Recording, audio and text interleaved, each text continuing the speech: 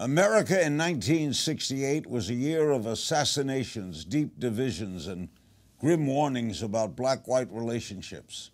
A presidential candidate came on the scene who focused many of his campaign speeches on healing those racial divisions. We'll never know if he might have succeeded because he was brought down by an assassin's bullet. Of course, I'm referring to Robert F. Kennedy. His son, Bobby Jr., has a new book out about his father and his famous family, and we recently spoke about that and about today's tumultuous political landscape. The book is entitled American Values: Lessons I Learned from My Family. Here is that interview. Watch. Your wonderful father, Bobby Kennedy, was assassinated 50 years ago. Are we more or less divided now than in '68 when you were just a little kid? I think the divisions now are more systemic because they're economically rooted. I think one of the big things that has happened to polarize our country is are these giant gaps between rich and poor, the hollowing out, the erosion of the middle class, and then the giant tsunami influx of money into politics. And the effect of that, and it's something that I saw a lot. I spent a lot of my childhood in Latin America. And when I was going there, almost all of those governments were military governments. The societies were characterized by a big gap between rich and poor. And when that happens, the role of one political party becomes to protect the perks and privileges of the wealthy class. And in order to do that, you have to polarize the population. You have to use all of the alchemies of demagoguery to point to people who are the enemies and polarize your society. And so I think, there were issues that divided us in the 60s. There was drugs, there was Vietnam, there was civil rights. But those were genuine disputes about ideology, and they weren't really rooted in class divisions. And I think they become much more intractable when they're rooted in class divisions. Would you say it's worse now?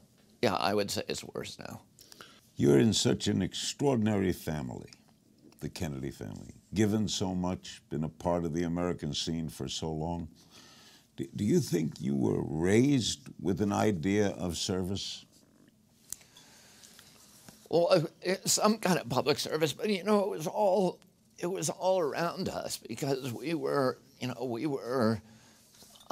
as I talk about in the book, we were immersed in political campaigns. We were surrounded by people who were all driven by purpose, by a sense of purpose. I made a trip in 1965 with my father to Europe, and we went to France and Germany and Greece and England, and we went to Italy and to Poland, which was then a communist country, where we were disinvited. The government said, "We don't want you here," and we went anyway.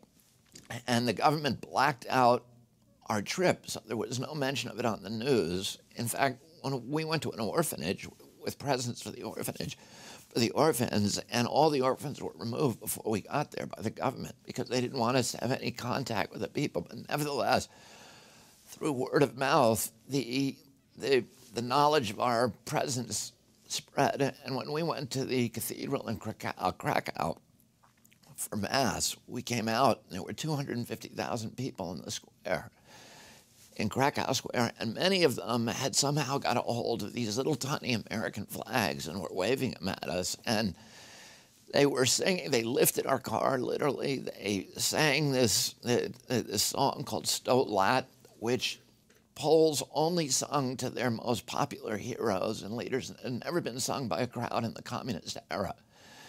And it was very deliberative. And, I saw those kind of crowds in every country we went to, the communist and the non-communist people. It was very clear to me that people were hungry for our leadership.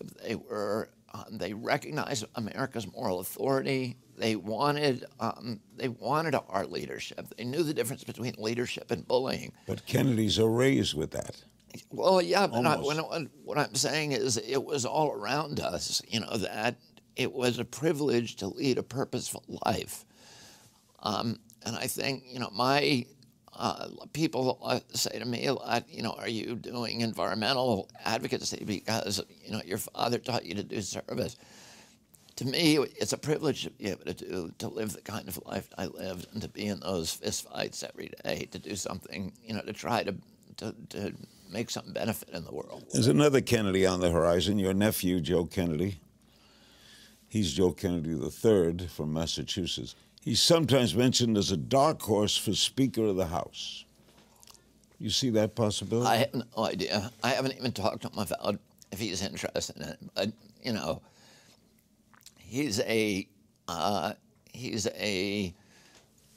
genuine leader. So I wouldn't be surprised about any level of success that he meets with. He's got it. Yeah, he has. He has every gift. Where's your party? The soul of the day. We're discussing about that at breakfast today. If your party goes left, you're going to lose. You have to. If your father were alive, he'd be a progressive today, right? He was a progressive then. You're a progressive. Can the progressives win the national election? Don't they have to come together with the center of the Democratic Party? You know what? I'm not smart enough to be able to tell you what the Democrats ought to be doing. I think if there's, I think the success of the party is going to be dependent on whether good leaders who are talking the truth and who are reminding Americans about what this nation is supposed to represent and making us feel like we're all part of one, enterprise rather than driving us apart. I think those, those are issues. I mean, listen, my father ran. He brought people together. Oh, he ran. And that last train ride that I took with him when we brought him from Penn State or from Penn Station in New York to Union Station in Washington, D.C. There were 2 million people on the train track, and there were white people and black people and rabbis and priests, and there were nuns, and there were people in military uniform, and there were hippies and tie-dyed and radical black militant radicals, and every kind of, it was a cross-section of the American people, and they were all people who had participated in his campaign and who were made to believe that they were part of something that would allow them to step outside of their narrow self-interest and do something good. But he was a great leader of a 4 years after my father died, the demographic data show that most of those white people who had stood along those train tracks voted in 1972, not for George McGovern, who was aligned with my father, but rather for George Wallace, who was an avowed segregation, who was antithetical to everything my father believed in. And it struck me then, and it's been reinforced many times since, that every nation, like every human being, has a darker side and a lighter side, and the easiest thing for a politician to do is to appeal to our greed, our self-interest, our fear, our anger, our bigotries, our prejudice, the stuff that Donald Trump is now doing. And it's much more difficult, but often more successful, to remind Americans that we can't advance ourselves as a people by leaving our poor brothers and sisters the better nature behind. of our souls. Yeah. You had a 3-hour meeting with the man who killed your father, Sirhan Sirhan. Is that in the book? No. Why did you meet with him? I met with him because I had been urged by Paul Schrade, who was one of my father's closest friends and political allies. He was the United Auto Workers official who had recruited Cesar Chavez to the United Farm Workers. He was a civil rights advocate. He was absolutely trusted by my father. He worked on my father's California campaign, and when my father was shot Paul Schrade was the first one shot. He was probably shot by the first of two bullets that were fired by Sirhan toward my father. He was hit in the head, and the bullet was removed from his head. Paul, for many years, has been convinced that Sirhan did not. Sirhan's bullets never reached my father. My father. You believe there are two shooters? Yeah. Well, and this is, Paul has been trying to get me involved for a decade in this case, and it was hard for me to say no to him. I finally went and spent time with him, and he had me read the autopsy report, which was anybody who reads the autopsy report, there were 77 people in that room. Every one of them says Sirhan was always in front of my father, and most of them say he never got within 3 feet. The majority say 5 feet, but always from in front. According to Thomas Noguchi, who is probably the best coroner in America, my father, the 4 bullets that struck my father were all fired from behind. They were contact shots, which means the barrel of the gun was actually touching my father's body when the trigger was pulled. What did Sirhan tell you? And Noguchi came to the conclusion that Sirhan could not have killed my father. So there were 2 shooters? Yeah. What did Sirhan say? Sirhan believes that there were 2 shooters. Did he have a connection with the second shooter? No, he has no memory of. He's been consistent for 40 years or 50 years in saying that he has no memory of what happened that night. So how did you spend? And most of the people, virtually all the psychiatrists who have examined him have said he's telling the truth. He has no memory. So what did you spend time talking about? I'm not going to talk about the specifics of what I talked about. Can we ever solve that? Can we solve it? It should be investigated. Oh. The murder has never been investigated. Because Sirhan pled guilty. Sirhan had a lawyer who was a lawyer who represented Johnny Roselli, a mobster who had been involved in the CIA assassination plots, and that attorney had urged Sirhan to plead guilty and to avoid a trial in which his guilt would be disputed. So there was a short sentencing hearing in which the narrative was recited, but nobody ever investigated. Nobody ever looked at the bullets. The bullets that hit my father, there's been 7 ballistics experts who have examined the bullets that hit my father. None of them could have come from Sirhan's gun. They came from a different gun. So clearly, didn't Noguchi come forward and say something? And Noguchi says it in his biography. And in fact, Noguchi was fired by the L.A.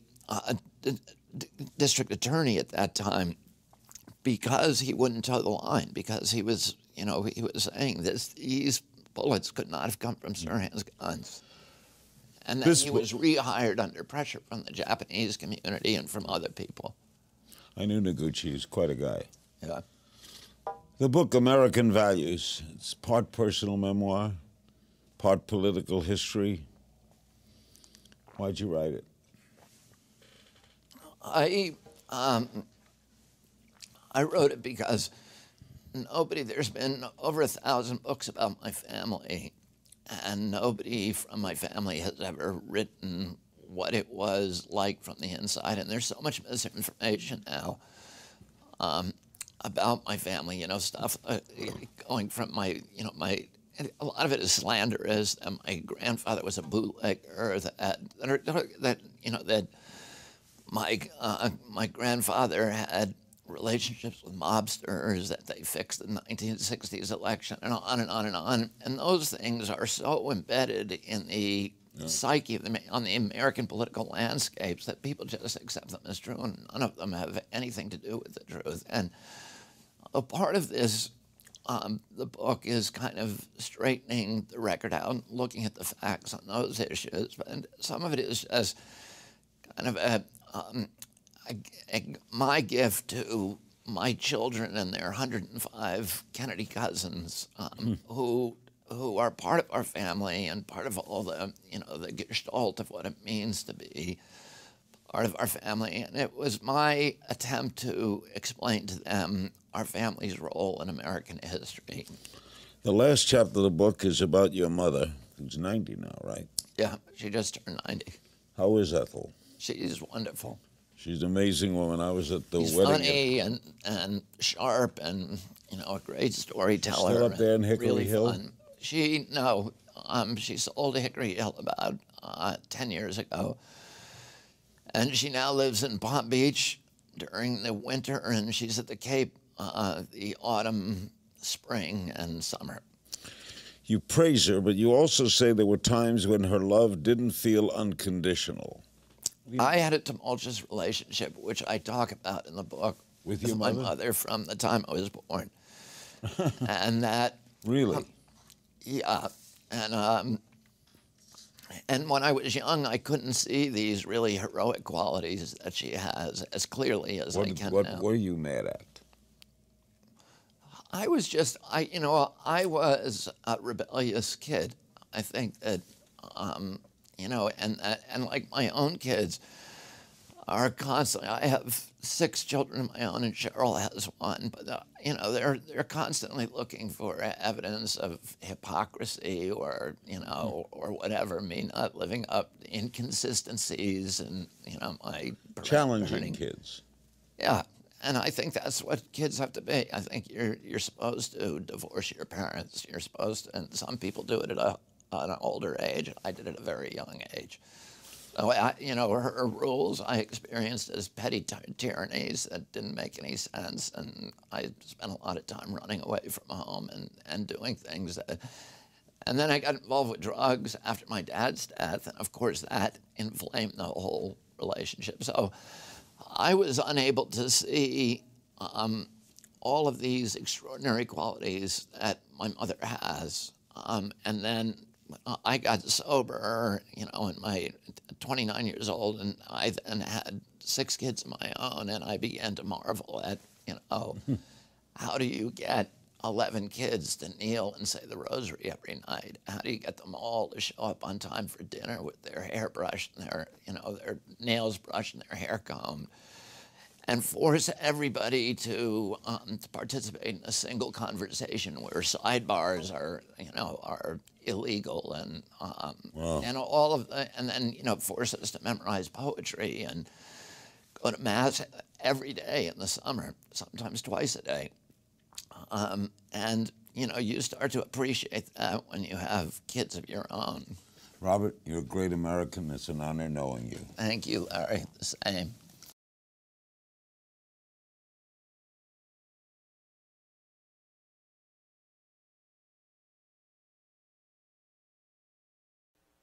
Hello, everyone. Welcome. Thank you so much for coming out tonight and braving the traffic and the parking issues. Oh, my goodness. But we're very glad to have you here, and hopefully we're going to have a very entertaining and fun evening together. I'm Heidi Ganal. I'm one of your CU regents at large, and I'm the founder of the Free to Be Coalition, along with Neelam Desai and Madison Meeks, as well as Marcus Fatanos, who's not here tonight as well. And Madison is the leader of our Free to Be Student Club at CU Boulder. So let's give her a hand. She was amazing in putting all of this together. Thank you, Madison. The Free to Be Coalition is an effort by leaders on college campuses here and across the nation to encourage students to challenge their beliefs through the guarantee of free speech and intellectual debate. Our hope is to honor the words of the great President Bruce Benson, our president here previously at CU for 11 years, that we should teach students how to think, not what to think. The Free to Be Coalition launched our campus efforts early last year with the Vicente Fox-Nigel Farage debates here and at UCCS by bringing diverse voices to campus. Free to Be then followed up those debates with a candidate debate in the fall of 2018 and a panel discussion on the opioid crisis last spring. We will continue to bring forth important and timely issues that are relevant to the community in order to promote and demonstrate healthy civil discussion and expose students to different perspectives.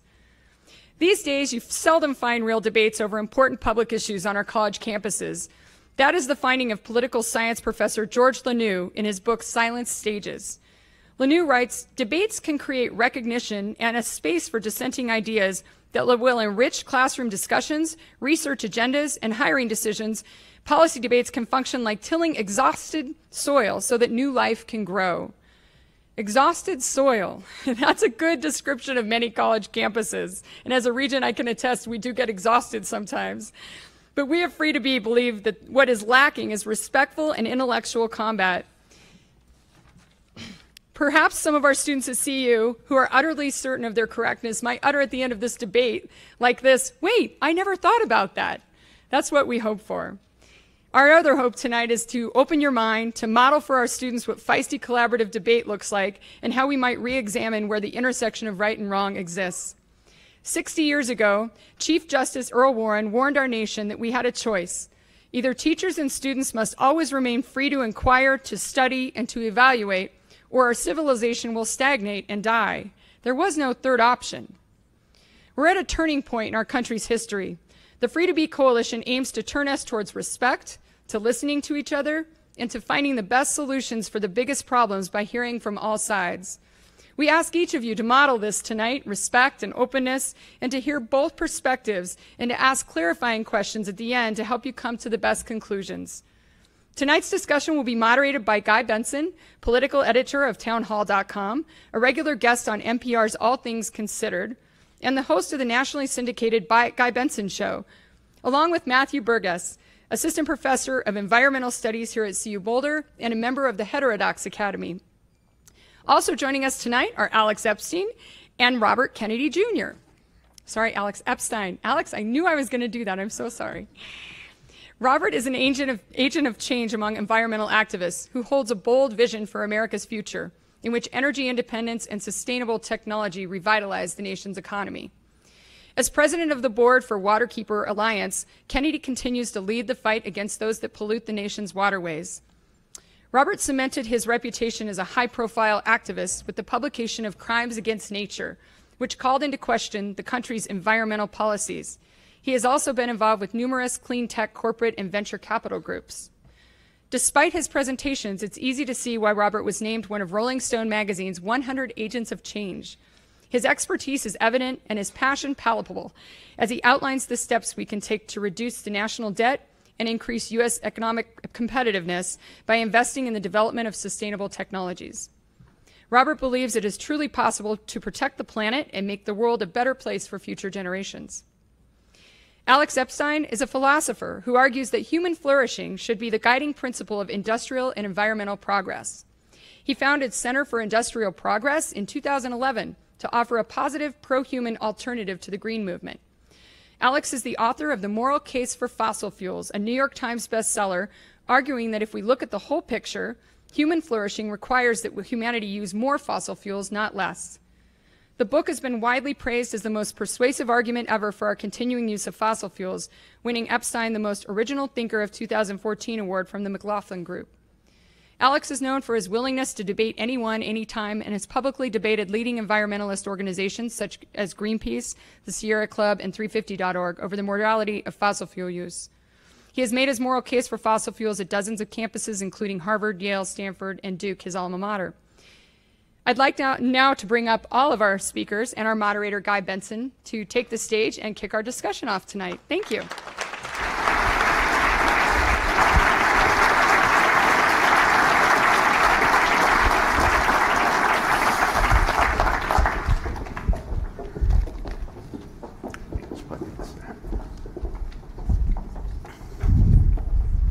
Good evening. Good to see you all out here. As you just heard, my name is Guy Benson, and I felt like I would just begin by offering a note of transparency. So with my background and what I do for a living, I think it's important for me to say right out of the gate that I am not unbiased. I think it's preferable for people in my line of work, in the media, to disclose where we're coming from rather than pretending to be neutral arbiters if we're not. So I am center-right. I'm a conservative. I'm Trump skeptical, I think you could say. I do political reporting, analysis, and commentary at Fox News and at townhall.com as well. You did hear NPR, All Things Considered. They let me on from time to time, which is nice. I enjoy doing bubble busting exercises, because I think sometimes we're in our own bubbles and that can be unhealthy. And one of the bubble busting exercises that I have enjoyed in the past, I've attended maybe 4 to 5 conferences on world affairs here at CU Boulder, which has been a learning experience. I have sat in this very ballroom on this very stage being outnumbered 4 to 1 on very low-key, uncontroversial issues like guns and abortion. And it was fine. A little hissing and booing never deterred me. But it's always great to be back in Colorado, to be back in Boulder. And I have to say, about 5 weeks ago, I just married a Coloradan. So it's a special treat to be here, although he went to school up the road in Fort Collins. So he was trying to get me to say go Rams. I'm like, no, no, no. It's go Buffs tonight, for sure. I have to ingratiate myself to the crowd. So right school, right conference, let's be clear. On this broader issue, so in my work, I'm a generalist. I am not an expert like either of these guys are. I like to think that I can think things through on my feet and ask fair questions, but I'm not an expert. My overall approach, again, in the interest of transparency, I believe that climate change is real. I believe that humans contribute to climate change very significantly. I believe taking action to combat climate change is morally the correct thing to do and something that we ought to pursue in terms of policy. I am skeptical of some of the government-centric solutions that are sometimes floated, just to put that out there. I'm also skeptical of doing so just as the United States if some of our global competitors don't have the same type of skin in the game. But I think because it is such an important issue, I'm very curious about what the right solutions look like.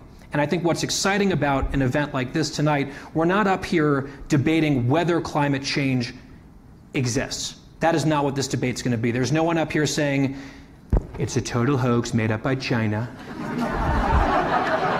That's funny. It's so true. It's very true. It's not true.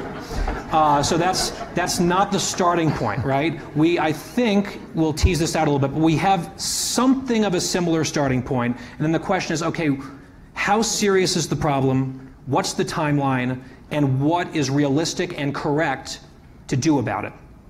So with that, that's not a comprehensive take on what I believe, but I wanted to give you a sense of where I come from. My general goal tonight is to keep the train on the tracks, foster a good conversation, and let each of these gentlemen build their case in a fair way. So what we're going to do is start with opening statements. Each gentleman will have 15 minutes to... 20 minutes. Oh, they told me 15. They changed it. 20 sounds fine to me. I was not going to turn off your microphone, but I'd start like nudging you and then like maybe dousing you with some water, but 20 minutes it is. And then we'll go to some questions from me and then some questions from all of you. Well, maybe some of you. So we'll begin with Mr. Kennedy. Right.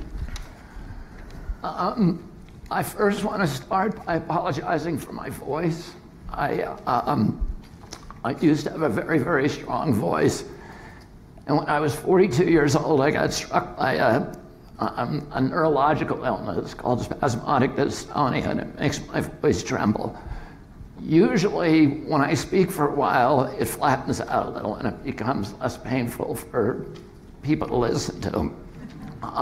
So I'm hoping that happens. Some days it's bad, some days it's good. Today is particularly bad.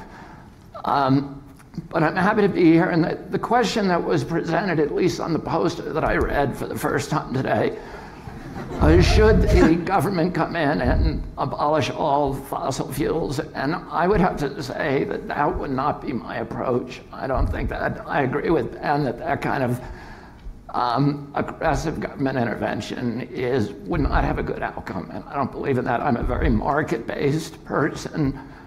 I spent 35 years representing commercial fishermen who were capitalists and in love with the capitalist system and wanted it to work for them. I spent the last 20 years in the green tech space, at least for part of my time. I was involved with the construction of the biggest solar thermal plant, the concentrated solar plant in America with one of my companies, and I also, one of my partners, I was a partner in a group that funded Tesla. We were the largest and first funder. Another group that I continue to advise and have a stake in has built the largest PV solar plant in North America. I've been involved in construction of transmission and wind and many other things. And I believe in markets. And I believe that the market will supply ultimately the best solution. Lord David Putnam gave a speech before Parliament about 10 years ago. When Parliament was debating, I believe that capitalism, people have asked me for 30 years, what's the best thing that could happen to the environment? And I always said the same thing. True free market capitalism, which we don't have in this country. We have corporate crony capitalism. Capitalism where if you want to bring a product to market, you pay all the costs of getting it there, including the cost of cleaning up your mess, which was a lesson we were all supposed to learn in kindergarten. Lord David Putnam gave a speech before Parliament, like I said, about 10 years ago. And Parliament was debating a cap and trade system that was designed to impose market discipline on the discharge of carbon. It was a way that was invented by conservatives, cap and trade. It was a way of saying, you're dumping your waste into the public commons, you ought to pay something for it. And something that will incentivize better behavior. That's how market works. And in Parliament, in England, virtually everybody understands the urgency of climate change. Very, very strong support for this law, and they ultimately passed it. But there were vested interests in others who said, we have to be careful. We have to move incrementally. We can't move precipitously because it will crater the economy. Lord Putnam gave this wonderful speech where he reminded Parliament that 200 years before, the same body had debated the abolition of the slave trade. And at that time, everybody in England considered slavery a moral abomination, a cataclysm morally. They knew it had to be abolished. But again, people said, we can't do it suddenly because slavery represented 25% of the GNP of Great Britain. And it was the principal source of energy for the entire British Empire, free human labor. And they said, if we abolish it overnight, the economy is going to collapse. After a year of debate, Parliament made the moral choice and abolished slavery literally overnight, the slave trade. And instead of collapsing, the British economy exploded as tens of thousands of entrepreneurs rushed into that space to create new forms of energy, mainly mechanical ones, in an era that we now know as the Industrial Revolution, which was the greatest epic in wealth creation in the history of mankind. And the abolition of slavery had exposed all of these hidden inefficiencies that were associated with free human bondage. Well, today, we don't need to abolish carbon to understand that our deadly addiction to it is the principal drag on American capitalism. The International Monetary Fund, which is not a liberal organization, says that the global subsidies to carbon today are $5.2 trillion. In the United States, we give subsidies to carbon $669 billion a year. That's more than we spend in our defense budget. It's 10 times what we spend on education. These are mature industries. There may be an excuse for subsidizing to jumpstart an industry. These are 100-year-old industries. There's no excuse that any of them should have subsidies. In addition to the direct subsidies, we have all the indirect subsidies, the things that I think, Alex, don't exist with global warming, the ice caps melting, the wars, the acidification of the ocean. You know, my house today, my wife just called me before I walked in here, and to tell me that we are under evacuation in California because of the second time in 2 years, I represent, because the fire season lasts 2 months longer than it used to. I represent about 200 people who lost family members in the last fire or property. Yesterday, I was talking about Ben because he lives on Cape Cod too. I have a summer house on Cape Cod, and the public dock, which has been there for 65 years, has been destroyed 2 years in a row for the first time ever. We just got hit by a northeaster, and I showed him pictures of that dock. We're all living with it. You know, Alex has a daunting problem, which is, to me, a daunting challenge. He not only has to disagree with 120 years of science. You know, 120 years ago, scientists understood you put carbon in the atmosphere and warms it up. Exxon's own scientists, we now have their internal emails where they said this is going to heat the climate, it's going to melt the polar ice caps, and it's going to give us new drilling opportunities up there.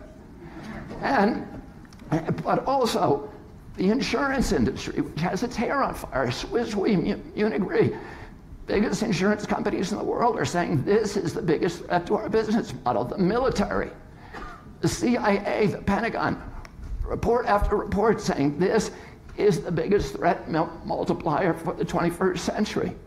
So, but also just our common sense. He has to convince us not to believe our lying eyes. You know, I've been scuba diving for 60 years. I've watched the coral fields disappear. The frogs are gone, the salamanders are gone. My children are living in a different world than I lived in. I go, you know, we have river keepers in 44 countries. The glaciers are melting on every continent. This is not something that is going to happen in the future, it's something that's happening today. And not only the global warming issues that you know, are part of that subsidy, that hidden subsidy, the wars, the mercury in our fish. There's now, I buy a fishing license for $30 every year. The New York State Constitution says that people in the state own the fish. But every freshwater fish in New York State has mercury levels that are dangerous to eat. 19 states, all the fish have advisories. 49 states, some of them. We're living in a science fiction nightmare because of carbon today. Because that mercury is coming from coal-burning power plants. I take my kids to the Adirondacks on the weekend. 20% of the lakes are dead. Zero life in them. Because of the acidification. All of the lakes on the high peaks of the Appalachians from Georgia to northern Quebec, acidified and dead. That's a cause. I work and have litigated for 30 years in West Virginia. I see the legacy and the cost of this industry to our public. We have cut down the 500 biggest mountains in West Virginia. The coal industry has flattened an area larger than the state of Delaware. 1,200 miles of rivers have been buried by fill. 2,500 poisoned. The water for almost all the major cities, Charleston and Morgantown, are poisonous. You can't drink them, you have to drink bottled water. This is a science fiction nightmare. This isn't something that's going to happen in the future. It's happening now. Now, here's the thing. Despite all these subsidies, we're still beating them in the marketplace. And I'm going to read something that I pulled up last night.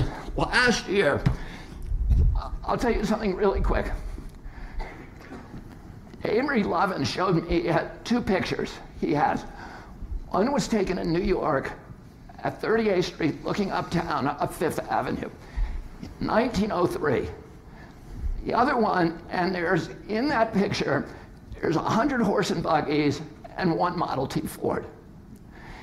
He has another one taken in 1913, exact same photo. This one, there's 100 Model T Fords and one horse and buggy. What happened? What happened was, in a 10-year period, Henry Ford dropped the price of the Model T by 67%. That's all that happened. Well, guess what? The price of the solar panels has dropped by 80% in the last 5 years. And 5 years before that, another 80%. So here's what's happening. And this, last year, We built, despite all the subsidies to carbon, we built 63% of the new capacity, generated capacity on the globe was wind and solar, was renewable. Here, I'm going to read you what I pulled up from Bloomberg last night. Bloomberg, these are the prices for wind, solar, for all the energy sources. And this, Bloomberg tracks every transaction on the globe. These are super accurate numbers and up to date. Nuke, $267, a levelized cost a megawatt hour. What that means is the cost of financing the plant, the interest on the plant, the operation maintenance costs, the fuel costs all added up. 267.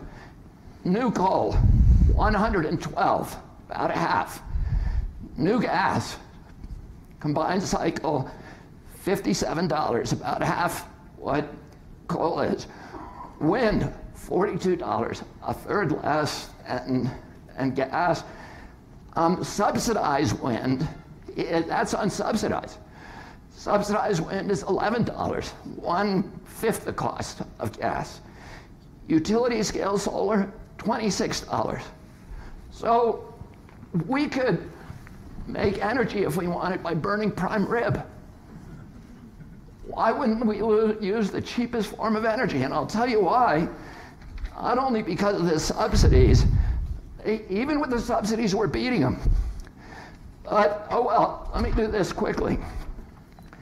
Here's what's happening. I read an Alex book. I read your book last night. It's interesting. On the plane, I got here at 2 a.m., and I read your debate. Somebody gave me a transcript of your debate with Kevin. So in that you say, no coal plant has ever been displaced by renewable energy and never will. Here's what's happening on the ground. That's not a quote, but. What? I don't think I said and never will, but. You said not in our lifetime. So here's what happened. NIPSCO, Indiana's biggest utility, is announced that it's closing its 2 biggest coal plants, and it's closing them to build new wind and solar because new wind and solar is cheaper than existing coal. Xcel, in this state, closing the Comanche plant for the same reason. In Iowa just announced that it is closed, the biggest utility in Iowa, it is buying 6 gigawatts of solar and wind power, mainly displays coal, and that company is owned by Warren Buffett, who is making a lot of his money on coal. So he's doing it because dollars and cents make sense. India just announced 2 weeks ago that it is canceling 14 gigawatts of new coal power because of the free fall in solar energy. 14 gigawatts is more than the entire coal fleet for Great Britain, which invented coal-burning power plants. So this is what's happening around the globe. The reason I said 63% of the new markets belong to us. The reason we don't have 100% is because the power of the incumbents, of coal, oil, and nuke, to block us from accessing the markets. They will not let independent power producers like my plants onto the marketplace. They do everything they can, and that's not fair. You know, I built a house in Mount Kisco, New York. I have solar power on the roof, state-of-the-art solar, and I have geothermal. My home is a power plant. I produce more energy than I use almost 365 days a year. When I'm away from that house, it's just a power plant. I ought to be able to sell my power to the power company the same as Con Ed does, or any other generator. So that's called net metering, and they have it in 42 states in one form or the other, but it's never actually pays you fairly. They'll pay, if energy produces that power, they'll pay them 13 cents a kilowatt hour. They'll only pay me 7. At the end of each month, they erase all my savings and start over again. That's not fair. We ought to have a market in this country, a fair market that does what a market is supposed to do, which is to reward good behavior, which is efficiency, and punish bad behavior, which is inefficiency and waste. Instead, we ought to have a market that allows every American, turns every American into an energy entrepreneur, every home into a power plant, and allows us to power this country on human ingenuity, what Franklin Roosevelt called America's industrial genius, rather than backing crude and Alberta tar sands and Appalachian coal. We ought to have a marketplace. Instead, we have a marketplace that is governed by rules that were written by the incumbents to reward the dirtiest, filthiest, most poisonous, most toxic, most warmongering fuels from hell, rather than the cheap, clean, green, wholesome, and patriotic fuels from heaven. Thank you.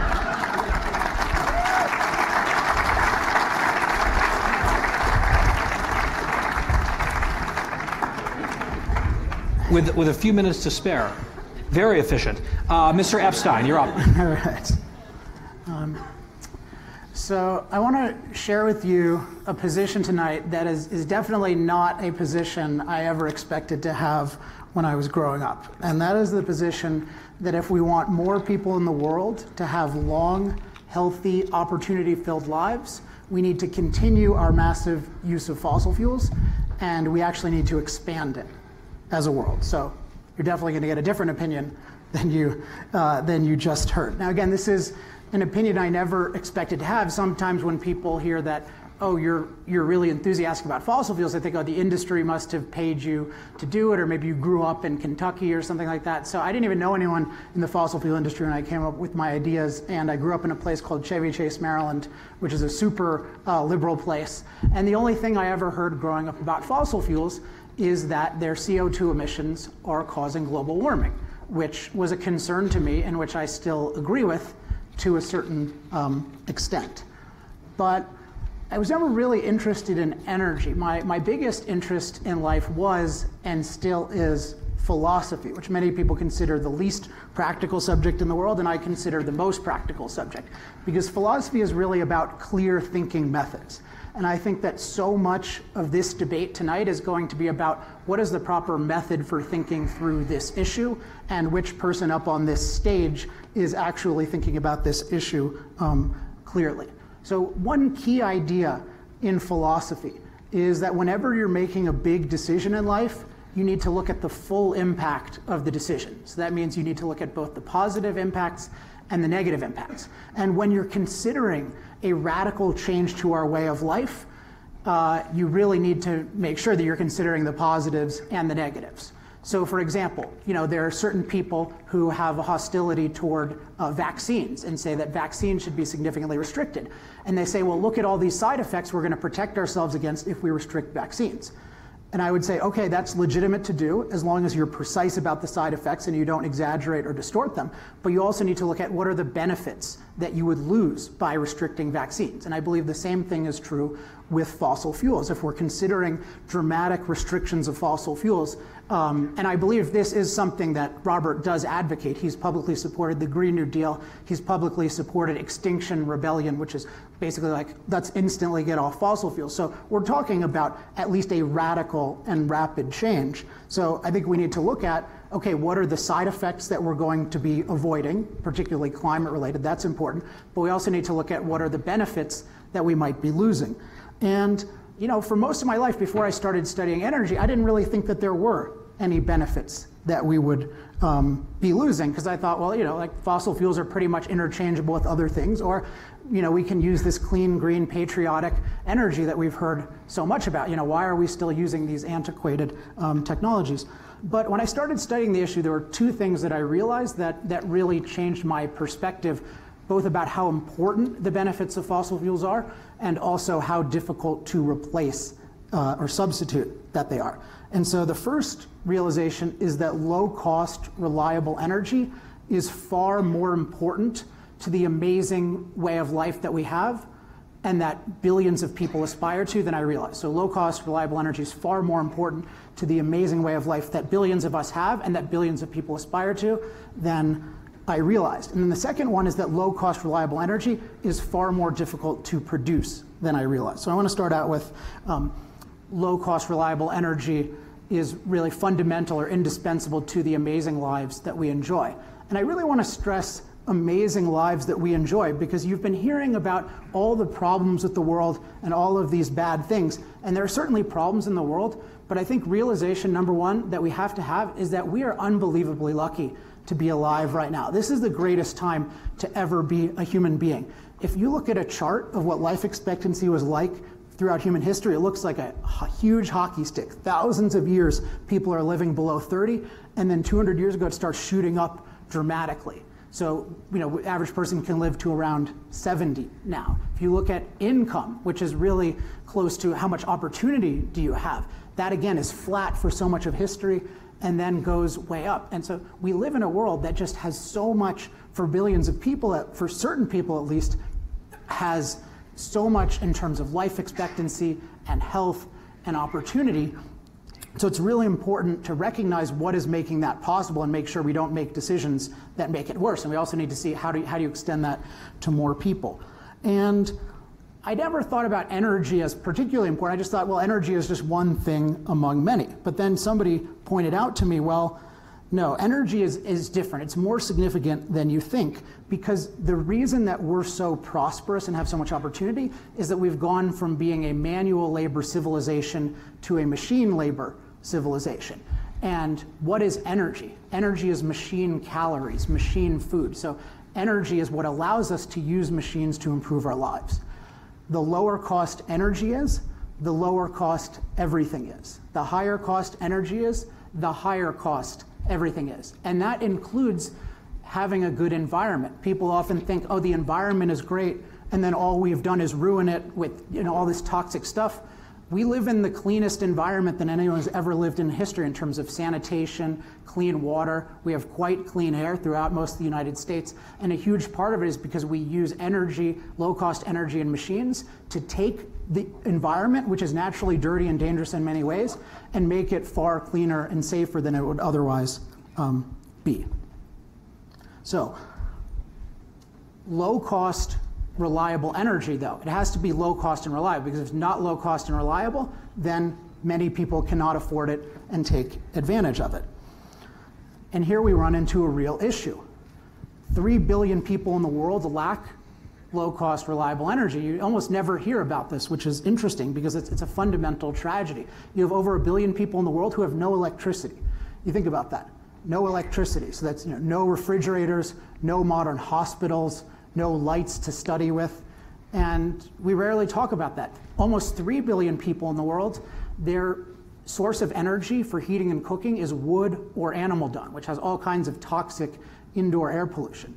And yet, we don't talk about this. So, realizing how fundamental energy is to the amazing way of life that we enjoy, including the amazing environment we enjoy, and also that billions of people aspire to, made me really interested in, okay, how do we preserve and expand what we have in terms of low-cost, reliable energy, and also how do you expand that to as many people as possible?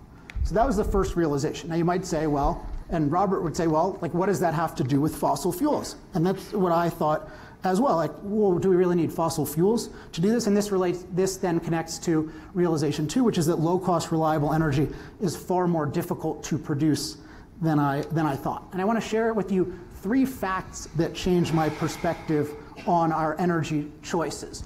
And I want to differentiate the kind of facts that I'm going to share tonight with the kind of alleged facts that Robert shared, in the sense of what I'm going to try to share with you are validated, big picture, empirical facts that tell you the overall picture of what's happening in the world. That's different than, oh, I read something in Bloomberg last night that said this, or this study said this. I want to show you the big picture of what's happening with energy and we'll talk about climate as well. And if you're interested in the sources on this, you can just go to fossilfueldebate.com, and I have all the documentation of everything you can see from nonpartisan sources. Okay, so fact number 1 is that over the last 200 years, entrepreneurs have tried to produce low-cost, reliable energy using many different fuels, including sun, wind, water, waves, tides, geothermal heat, wood, crops, uranium, thorium, and of course, oil, coal, and gas, the 3 so-called fossil fuels. So these have been around. There are lots of forms of energy that have been around for a long amount of time. And interestingly, we've heard for many decades that many of them are going to be the energy of the future. So interestingly, Robert mentioned Amory Lovins and how Amory Lovins just told him something really new and important about energy. Well, here's what Amory Lovins says. Recent research suggests that a largely or wholly solar economy can be constructed in the United States with straightforward soft technologies that are now demonstrated and now economic or nearly economic. So that sounds plausible, right? Except that was in 1976. Amory Lovins was saying, yeah, we don't need fossil fuels. We can do away with fossil fuels. He actually said, let's do away with most electricity because who needs electricity? And guess what? Like the internet needed electricity. A lot of things needed electricity. So people have a history of claiming, oh, all sorts of different forms of energy are going to work. But what is the actual reality? This leads us to fact 2. So despite the existence of many forms of energy production, fossil fuels are the energy of choice over 80% of the time and are also the world's fastest growing energy source. So they're the energy of choice over 80% of the time. They're also the world's fastest growing energy source. Now, how do we reconcile that with what Robert said about solar and wind being the fastest growing energy source? And here I want to highlight a key aspect of looking at the full impact of our decisions, which is that we need to use precision and that we cannot use sloppiness. So there is, in the realm of energy, just a huge amount of distortion and sloppiness about the truth. And one of them involves the word capacity. So capacity is used to mean how much energy could a power plant produce if it worked to its full potential 100% of the time. So for a nuclear plant, that's a pretty, it'll be at 90% capacity. So if you hear the nuclear plant has 100 megawatts of capacity, okay, that basically means 100 megawatts. But for solar and wind, they operate at 30% of capacity because they're dealing with unreliable fuels. So if you're equating something that operates at 30% with something that operates at 90%, that is a distortion. So either you're not aware of that or you're misleading people. But we should not allow this kind of sloppiness and misrepresentation. So what is going on? Why are fossil fuels so dominant? Now, I should say that in terms of promising forms of energy, there have also been 2 prominent forms of energy that have shown some significant potential. And one is hydroelectric energy, which is great in terms of low-cost, reliable electricity. So it's good for electricity. It's not good for heavy-duty transportation fuel, which is what we need for agriculture and for shipping and for so many of the things that make our economy work. But most of all, we need it for food because agriculture requires heavy-duty transportation energy. But nevertheless, hydro is good. It's limited by the number of hydro locations in the world. Interestingly, who are the biggest opponents of hydro? Not the big bad fossil fuel industry or the big bad, small bad, I guess, Alex Epstein. It is the modern environmental movement, including Robert F. Kennedy Jr. is a major opponent of hydroelectric energy. It's interesting how low-cost, reliable energy from those sources that's carbon-free or very low carbon is opposed by the people who claim to be concerned about carbon. The most promising alternative to fossil fuels in the last 50 years has been nuclear power, because nuclear power, you can build it anywhere. It doesn't do much, it doesn't do heavy-duty transportation except for like aircraft carriers and submarines, but nevertheless, it's shown amazing potential to actually, in reality, give low-cost, reliable energy to a lot of people. And it was really growing in this country and doing some pretty amazing things until guess what happened? It was demonized and criminalized by the modern environmental movement, the same people who claim to care about CO2 emissions. So places like France are getting 70% of their electricity from nuclear, and at, say, half the price of Germany, which is getting 5% of its total energy from solar and wind, but has still doubled its electricity prices because of that. And yet there is this bias against nuclear. So this will be an interesting thing to talk about. Why is the modern environmental movement that claims to be so concerned about CO2, why are they so hostile in particular to nuclear? Now, this raises the question, though, why are fossil fuels so dominant? And I think the key is it's actually really hard to produce low-cost, reliable energy for all the different things we need it for billions of people around the world. And the reason is because energy is a process. To use energy, we have to take some form of raw energy like the sun or the wind or coal or oil. We need to go through a whole set of steps to get it to an end user to, say, run a harvester. Now, why do solar and wind have so much difficulty? This leads me to fact 3, which is that solar and wind depend on backup from reliable fuels, and the more they are used, the more expensive energy is. So if you look at, and this will be on fossilfueldebate.com so you can see the specific data, but there's a very strong correlation between the percentage of solar and wind that countries use, which is almost always mandated by the way, and their electricity prices. So it's like the higher percentage of solar and wind they're using, the more their electricity prices go up. Now, why is this? You hear all these stats like, oh, solar panels are going down in price, but you have to look at the whole process to produce it. And the lie behind all these claims about solar is they're just taking one part of the process, the solar panel, and they're saying, oh, the solar panel is cheap, therefore the whole process is cheap. That's not honest. You have to look at the whole process. And what happens is, because solar and wind are unreliable fuels, you need a process that turns unreliable fuels into reliable energy. What that means in practice, because batteries are so expensive, and they're all built by fossil fuels, by the way, is that you need 100% backup from reliable fuels, which is usually coal, gas, or nuclear. Well, because the unreliable fuels can go to almost zero at any given time, you need 100% backup from a reliable fuel energy system. Well, guess what? If you need to pay for the reliable, 100% reliable energy infrastructure and unreliable energy infrastructure, which is going to be cheaper? To just have the reliable energy infrastructure, or to add on this whole other unreliable energy infrastructure? Obviously more expensive with the unreliable energy infrastructure. So this is what happens in practice. So there's all these accounting gimmicks, but the truth is, the more you use it, the more energy costs, and also it is dependent on the reliable fuels. So I am the biggest enthusiast of competition and innovation, and that's why I'm so enthusiastic about, say, pursuing nuclear and pursuing other forms of energy. But it's very wrong to favor only one form of energy, these so-called renewables, or really the unreliable renewables, because most of the environmental movements against hydro, like, that is a really irrational policy. That's not a pro-market policy. That's an that's really an anti-energy policy. So the conclusion is, nuclear has a lot of potential. It's been held back decades. Given the current state of energy and the current need for energy, the quality of life in the wealthy world and the poor world in the next several decades requires continued massive fossil fuel use. I mean, if we want to continue our way of life and also expand that to billions more people, there's just nobody has close to the ability to provide that energy for that many people. We should get started on alternatives, again, by stopping the demonization and criminalization of nuclear, and we should allow solar and wind to compete without a whole bunch of special privileges that they have. But fossil fuels are going to be really, really crucial. And if we have significant radical restrictions, I know Robert said he only read the debate title today. I'm not sure whose responsibility that is, but he does advocate, and more importantly, our culture advocates radical restrictions on fossil fuels. You see, in Colorado, you're talking about going fossil free. The Green New Deal is talking about 100% renewable. That means fossil fuel use is outlawed. It's not saying, oh, we have a lot of optimism because Robert F. Kennedy is bankrolling some really effective companies and they have a lot of promise. That would be terrific. It's that by X year, we are not allowed to use fossil fuels. And that is really, really catastrophic. So if we radically restrict fossil fuels, we lose basically the modern way of life for billions of people. Now there's a question, what about the side effects? And that's what I want to talk about now. It might be worth it. Maybe climate is such a bad thing that we need to take a huge hit to our standard of living. But make no mistake, reducing fossil fuel use dramatically means a big hit to our standard of living. So when we're talking about climate, it's crucial to be precise.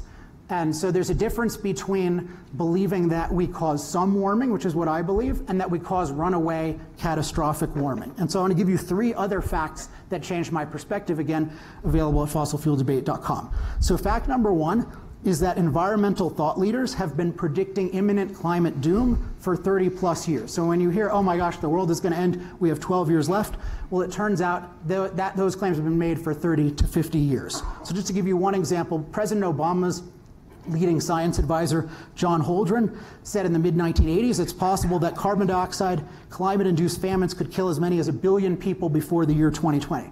Or in 1989, the UN said that entire nations could be wiped off the face of the earth by rising sea levels if the global warming trend is not reversed by the year 2000. So clearly these apocalyptic scenarios didn't happen, but you might think, well, it's getting really bad.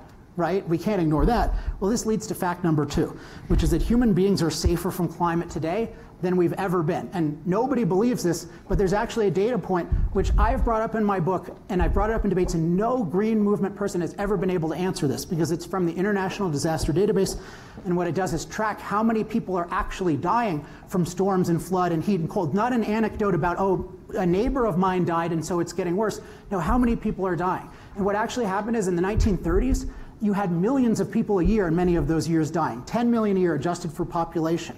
When my book came out, it was in 2014, it was 30,000 climate-related deaths. So there's a huge decrease. And then people think, oh, it must have gotten worse. So last year, there were 5,625 total climate-related deaths. Now, how is this possible?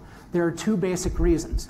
One is that the people who are predicting doom, they ignore the fact that low-cost, reliable energy from fossil fuels and the industrial civilization they power protects us from climate dramatically. Climate is not naturally safe and we make it dangerous. It's naturally dangerous and we make it safe. So what we've done is we've made our climate far safer by having this amazing fossil-fueled civilization.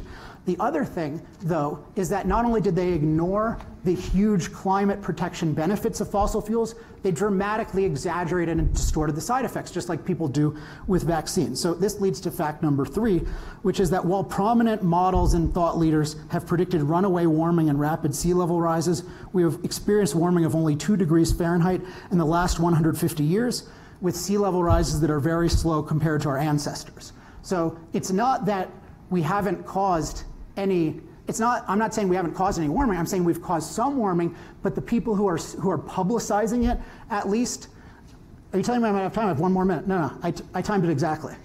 It says 19 minutes. I wanted to make sure I didn't get screwed.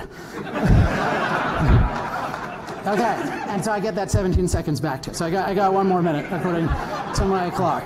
Okay, so what's actually happening in the world is, yes, we're having an influence, but that influence is far milder and more manageable. So what we're having is a very manageable side effect with an amazing benefit.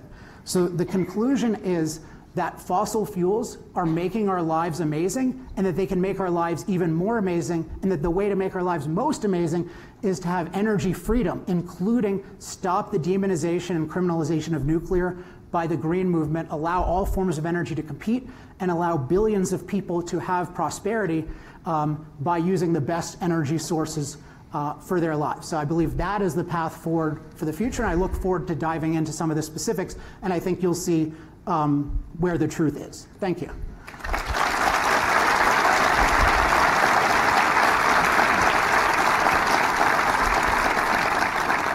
And the gentleman yields back the remaining 3.72 seconds of his time as he was calculating.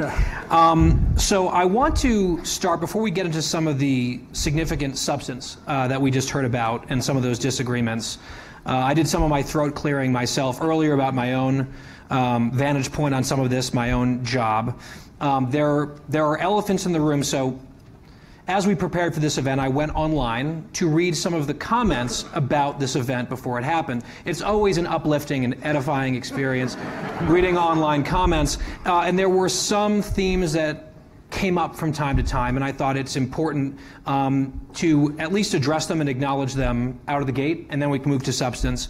So for Mr. Epstein, there were a lot of people who were going along the lines of saying you really shouldn't have a platform on an issue this serious because you are a science denier, right? So Rolling Stone listed you among the climate change denier elite a number of years ago.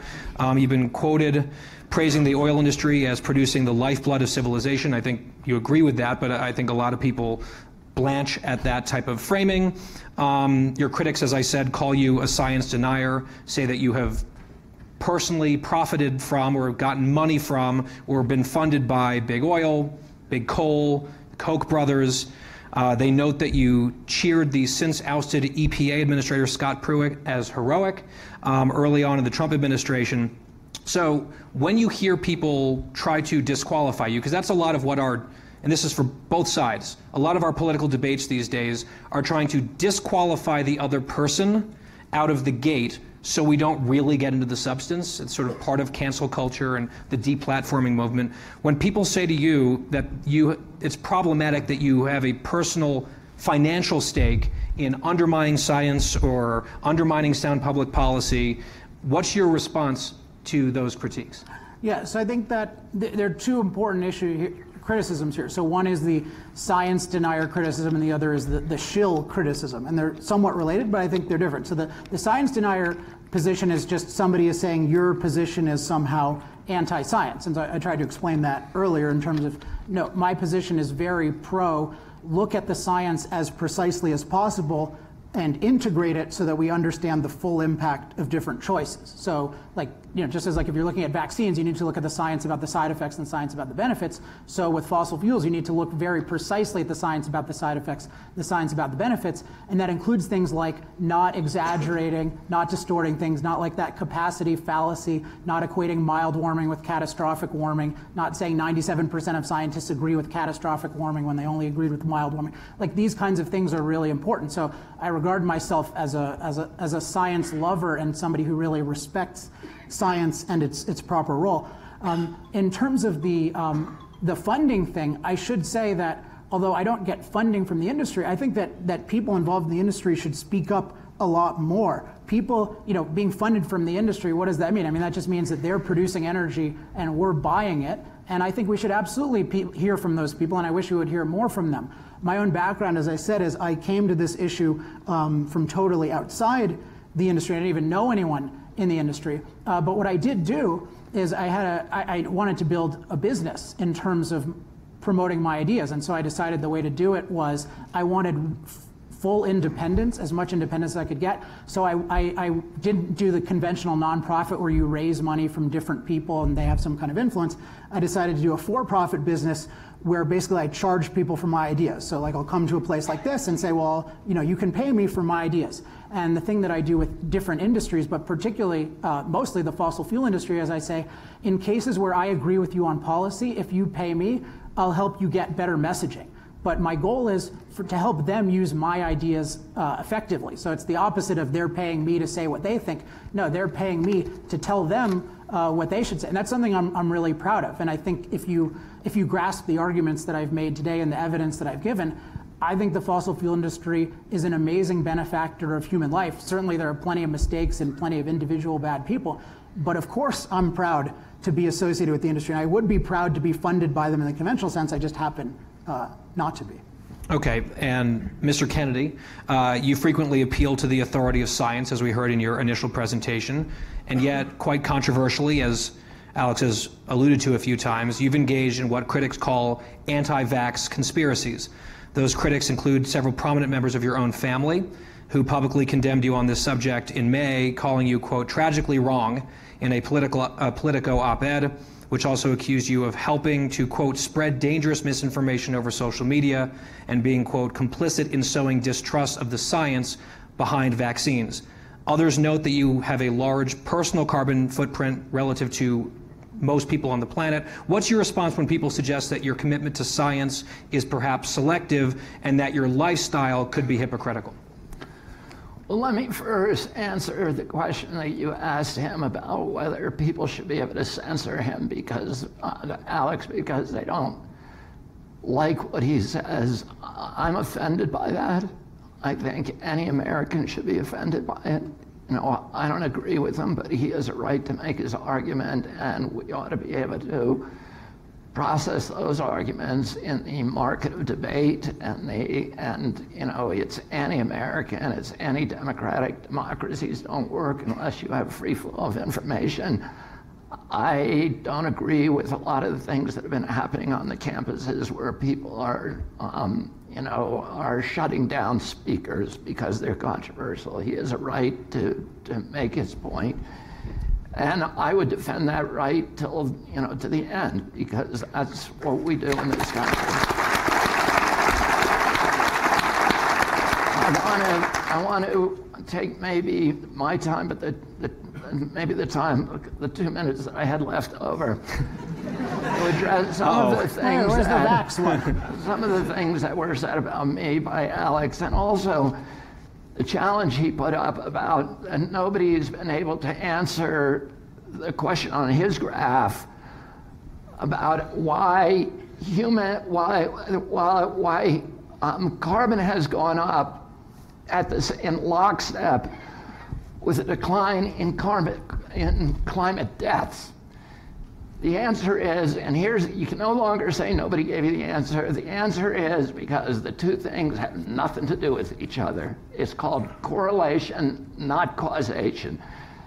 The reason climate deaths have gone down is because we're better at forecasting, we're better at disaster relief, we have radios, we have televisions. I had friends who were in Grand Bahamas. They survived because they knew what was happening and what was coming, and that's why climate deaths. If you really want to know the answer to that question about whether there's a relationship between use of carbon and injury or disasters, you need to look at property damage, and you'll see it's gone sky high in lockstep with carbon. Are you going to ask about nuke later? Because he yes. made okay, so I won't do that, but I also just want to respond to one other thing he said.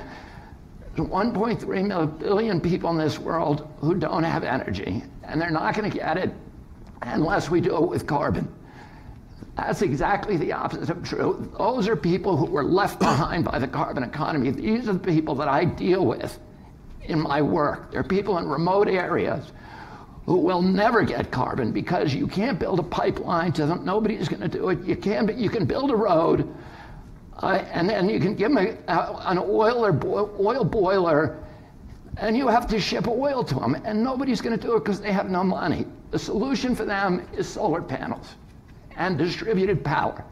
It's not carbon. It would be a terrible, terrible investment for us to invest in carbon. Now I'll talk about vaccines. And by the way, I agreed to this debate. I would love it if somebody would debate me on the subject of vaccines. And since it seems to be a great interest of yours, I challenge you to debate me on it. And I'm going to tell you just what my position is. And my position is not anti-science. My position is exactly aligned with the National Academy of Science and the Institute of Medicine. People don't know my position because people call me an anti-vaxxer, but I'm not. I'm pro-vaccine. I had all my children vaccinated. I believe the vaccine should be tested, safety tested. People don't know. You cannot sue a company that makes vaccines that injures you. No matter how egregious the injury is, no matter how negligent that company was, no matter how toxic the ingredient. Furthermore, they're completely insulated, so there's no incentive for them to make vaccines safe. Furthermore, they're also exempt. They're the only medicine that's exempt from safety testing. So now, one of the 72 vaccines currently given to our children, mandated, has ever been tested against a placebo. That means nobody knows what the risk profile is, and nobody can say with a scientific certainty that that vaccine is averting more problems than it causes. And I don't think that we ought to be mandating medical interventions for unwilling Americans unless we know precisely that that vaccine is going to end up helping people rather than hurting them. The Institute of Medicine is the ultimate arbiter of vaccine science, according to Congress and HHS. And the Institute of Medicine has time and again in 1991, 1994, 2011, 2014 has scolded and rebuked and screamed at the CDC for not doing safety testing on any of these vaccines. And we've seen the vaccine schedule. I had 3 vaccines when I was a kid. My children got 72. It changed in '89, and if you were born prior to '89, your chance of having a chronic disease, rheumatoid arthritis, diabetes, autism, food allergies, is 12%. If you were born after '89, it is 54%, according to HHS. And nobody's explaining where is it all coming from? Where is all the autism coming from if it's not vaccines? Why is it in my generation, 1 in 2,500 kids had autism, and in this generation, 1 in 34? CDC is supposed to tell us where the diseases are coming from. Why is it in my generation, 1 in 400 kids had food allergies, peanut allergies, and 1 in 10 today? And guess what? Look at the vaccine inserts. All of the 400 diseases that are now epidemic in our children. All right. So we're a bit over time. That could be. I didn't want to have this conversation, but I'm not going to shy away from it. Okay. So we've had our say on those 2 issues, or most of those 2 issues. Let's move on to my next question. It seems clear, based on both of your passion, that you are concerned about the well-being of all people on this planet, and particularly the world's indigent populations. Mr. Epstein has argued that a premature curtailing of fossil fuels will prevent sorely needed economic development and could have a regressive effect on the poor. Mr. Kennedy has argued that climate change could have a disproportionately devastating effect on the poor. So you both want to help people. You both want to make sure that vulnerable populations are safe and able to flourish. Can you each discuss why you believe the risk balance tips in the direction of your worldview on this? And perhaps as sort of a corollary, is there evidence that you would need to see in order to convince you that you were wrong about which side has the better case? And we'll start with Mr. Epstein. Sorry, I don't want to keep going to this, but the vaccine thing, so I want to just make clear on my position on the vaccines. No. My position is it's a model. I did not say anything about Robert's specific view of vaccines. I'm interested in his view, but it's not an expertise. I'm bringing up vaccines as a model of we need to look at the full impact of things with precision. So he's claiming to be doing that. I have suspicions about that. I'm certain he's not doing it with energy, but that was a model. It's not to say I want to have Let's debate it. Agree to debate me. No, because I don't have specific knowledge about well, then vaccines. Stop attacking me. I was not attacking. No, I just said I'm attacking you for distorting energy. On it, or no, we're having a debate on energy, which you are distorting, as I've demonstrated and will continue to demonstrate. Okay, so let's go to the subject. Thank you, audience advisor. Okay, so let's. Okay, I'll give you a check from Big Oil, my best friend. Okay, so let's talk about why is it that I think that that the freedom, and I want to stress, the freedom to continue using fossil fuels is essential. So I'm not saying we need to have a law that prevents certain people in certain places from having solar panels. I'm all for that. I don't want that to be forced on people. And so why do I think that it's so important for people to be able to use fossil fuels? Well, basically my entire opening, that low-cost, reliable energy is indispensable for people to have the ability to flourish. So that's point one. And point two is the fossil fuels are a unique source of this in terms of that can provide low-cost, reliable energy for all of our different uses, including heavy-duty transportation, on a scale of billions of people. And I think the history here is really instructive, because what I find in a lot of these debates is you hear a lot of people making claims about the future.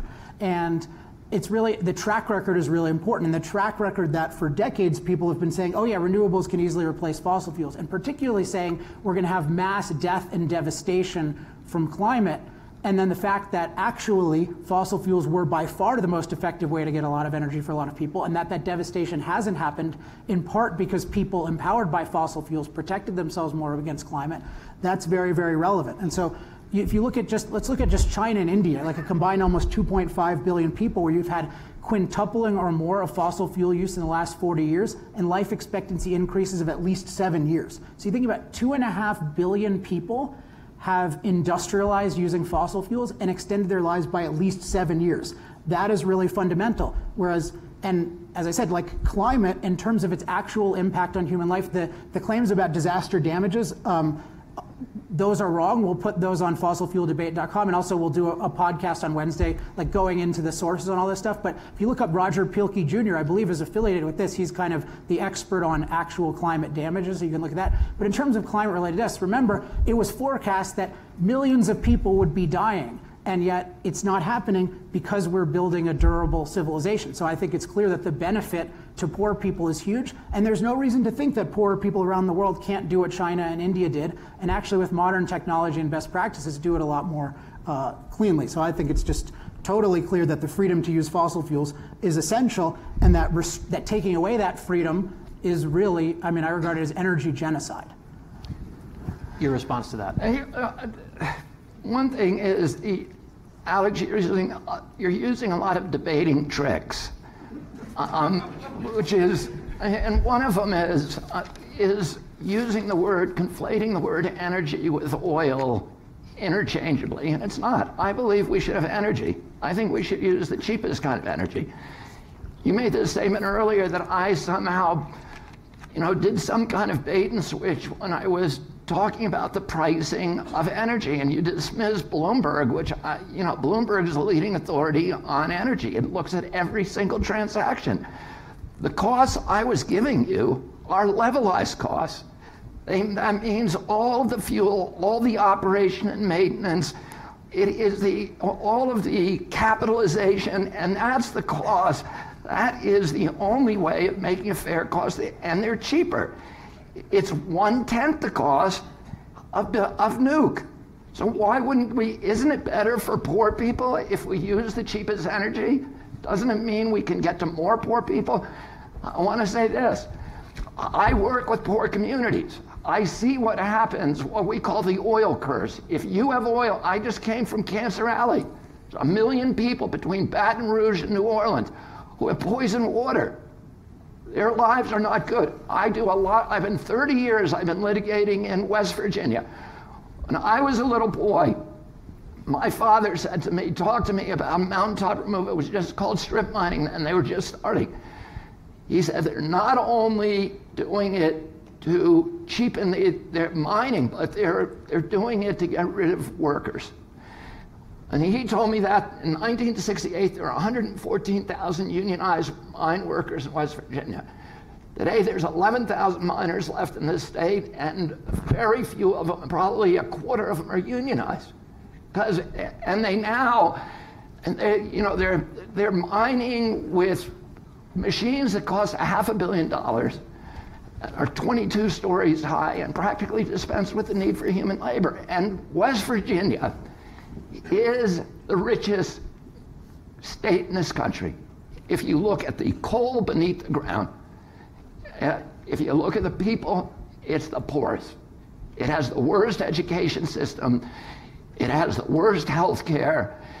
It has the worst of everything. The water is poison, the air is poison, and the people are demoralized and beaten, and that is the legacy of carbon. So I feel like, obviously there's disagreements about some of the measuring sticks here and what is cheaper and what's more affordable and what isn't. One of the key questions in this debate is what should be done about it from the level of the U.S. federal government, right? And the jurisdiction that we have, the sovereignty that we have.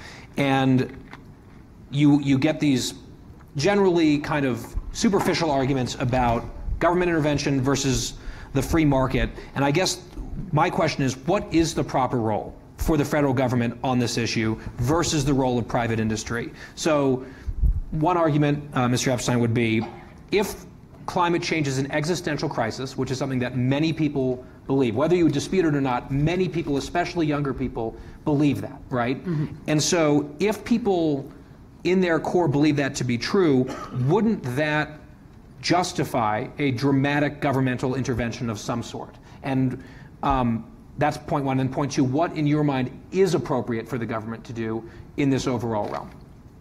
You mean with the doomsday scenario or not, in the second part? So you're saying assume doomsday. So I guess, so if people believe it's doomsday, right, would that justify massive government intervention? And then based on what you think is actually happening, what should the government do and not do? Yeah, I mean, but I think you can do this hypothetical, like if it's doomsday, but the main thing is people need to understand what actually drives what I call human flourishing. So long, healthy, opportunity-filled lives. I think the core reason people think there's doomsday is because they have the view that basically the planet is perfect in its natural state, and then anytime we impact it, there's this delicate balance, and we're going to upset the balance, and it's going to go haywire. And I think it's really important that that's not how the planet works at all. The planet is wild potential. It is not, it's not stable. It doesn't give us sufficient stuff for our needs. We need to transform it. It's not safe. So we need to dramatically impact the planet to meet our needs and to provide for a lot of people. And so that takes energy, and you want to use the lowest cost, most reliable energy. And most of the time when people are in reality, that's fossil fuels for people. So this is really important, because if you're talking about doomsday, you need to realize that the thing that makes our amazing lives possible, and I keep wanting to stress, we have unprecedented amazing lives, is this low cost, reliable energy. If you just take out that one variable, with all the knowledge and all the technology we have, if you don't have low cost, reliable energy powering your machines, nothing works. You can have all the knowledge in the world, all the technology. If those machines don't have calories, nothing works. So we should be afraid of doomsday from energy restrictions. That's why I call it energy genocide, from these prohibitions that will deprive people of the energy that they need to live and thrive, let alone deprive people of new opportunities. So it's really important that it's crazy that people see, 2 degrees Fahrenheit warming in 150 years. Oh my gosh, the world is going to end. And people talk about policies that will cause blackouts and worse, and are already starting to cause blackouts, and are already starting, by the way, in Europe, to cause people to die from hypothermia in greater numbers because their energy is more expensive. Like, the actual world being good depends on low-cost, reliable energy. It does not depend on specific climate conditions. If we have low-cost, reliable energy, we can deal with any climate conditions almost. If we don't, we can deal with no climate conditions. Now, if there was something like an incredibly rapid rise in sea level, and in something really dramatic that was really existential, yes, the government should do something about it. But the pro-human way would be to really look at what is demonstrated to work and what's most effective. And the thing you would do, the thing you would obviously do, given the actual record of nuclear in terms of how much energy costs, or electricity costs nuclear, is the first thing you do is try to build out the whole world with nuclear power plants. That would be the obvious thing that you would do if you cared. You wouldn't keep making promises about these unreliable fuels being able to transform everything, even though in reality they always add cost, because for the obvious reason that you always have to add the unreliable energy infrastructure to the reliable energy infrastructure. So I don't know if I'm out of time, and I want to respect time, but you really need to realize low-cost, reliable energy, that's the thing you should be afraid of losing. You should not be afraid of fairly modest changes in climate conditions. The temperature of this planet used to be 25 degrees Fahrenheit warmer than it is today. CO2 levels used to be at least 10 times higher. We're not in some unprecedented territory for the planet, but we have an unprecedented good life because we have an amazing ability to produce energy using fossil fuels. And I hope that people outcompete it, but to prohibit it is energy genocide. So on the competition. Well, let me answer the question. Let me put a pin right here that everything Alex said that I understood, I disagree with. But then I want to answer the question, which is what should government be doing? I don't believe that Alex trying to put words in my mouth that I want to outlaw fossil fuels. No, I want to create markets. That's the American ideal. We ought to create fair markets where every American can participate. And we did this with the internet. In 1979, we passed the bill that created the ARPANET. The federal government built the infrastructure for a marketplace. In 1980, a year later, the CEO of IBM said that personal computers are a dead-end technology, and they got out of the business. 1980. Well, what happened? Because we had a marketplace, everybody got a personal computer, and what happened to the cost of information, of bits and bytes? It plummeted to zero. If I want to know what Mao Zedong's favorite lunchtime meal is, I can look it up on Google. You know how much that information would have cost you before they did that? You would have had to go to the Library of Congress and spend a week in the stacks. But today, it's free information forever because we created the market. 1996, we passed the Telecommunications Act. And Bill Clinton said all the baby bells have to unify. Everybody gets on. The lowest cost providers prevail in the marketplace. That's why we all have cell phones in our pockets that can do all this stuff. And what happened to phone calls? When I started working at Pace, there was only one phone call in the campus where you were allowed to make overseas calls. It cost $75 to call London. Kids don't believe this. It's free phone calls forever because we built a market. That's what's going to happen if we build a market for energy, a real market, and not one where the incumbents can block access to people like me. Because you know what? They have their coal is, what is that, 5 minutes or 2 minutes or what? 2 minutes. 2 minutes. Their coal costs money. Their oil, it costs today about $1 billion a gigawatt to build a solar plant. It costs $5 billion to build a coal plant, but then you got to pay for the coal. You got to cut down the Appalachians, shut them across the country, burn the coal, poison every fish with mercury, kill 18,000 people a year with ozone and particulates, sterilize all the lakes in the Adirondacks, and do all these other bad things. The photons are hitting the Earth every day for free. All we have to do is build the infrastructure to allow people to harvest them and then sell them back on the grid. And you know what's going to happen? We're going to have free energy forever. And we have the best solar energy in the world in this country. The Scientific American said if we put solar panels on an area 75 miles by 75 miles in the desert Southwest, we produce 3 times the amount of energy that for the entire North American grid. We have more wind. We're the Saudi Arabia of wind. We have enough wind in Montana, harnessable wind, Texas and North Dakota, to power the entire American grid. So all we need to do is build the marketplace, and then we get free energy forever because there's no fuel costs. And what happens? Then it releases the energy of our country. It's like a permanent tax break for every business and every American, and it democratizes the grid. Rather than concentrating that power and making a few billionaires and impoverishing the rest of us. So I think the idea of creating the marketplace and allowing true competition, that speaks my language, right? That's something that's very compelling to me. I guess part of the question is, when you look at policy proposals like the Green New Deal, for example, we didn't get this amazing explosion of cell phone technology, cellular technology, by outlawing payphones, right? We didn't outlaw typewriters to have computers advance massively. Right. Green New Deal. I disagree with that approach. I think we ought to have markets. So you think the Green New Deal, you don't support the Green New Deal? There's probably parts of it that I support.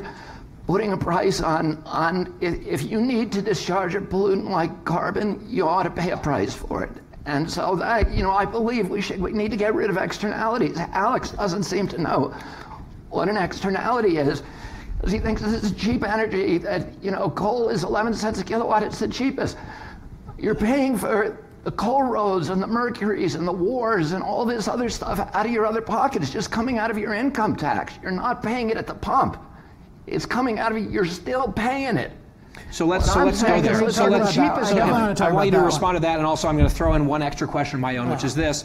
One of the words that you keep using is reliable when talking about energy sources, and Robert has mentioned the major advances in solar technology. It seems to me that the sun is quite reliable, and I wonder, is that something when we talk about expanding our capability technologically, is solar something that you think has a high ceiling to eventually replace perhaps carbon? Okay, but I have 3 minutes. These are two big questions. I mean, are we relying on the sun right now? Like, what do you mean? I mean, reliable means.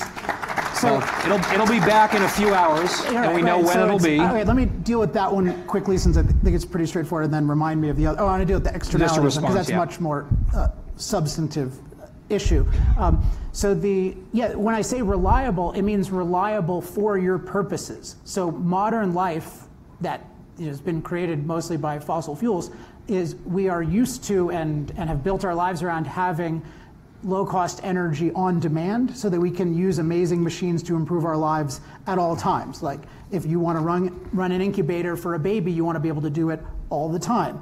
You want to be able to turn the lights on anytime. You want to be able to have a respirator work anytime. So when you have a stored fuel, then you can rely on it for on-demand energy.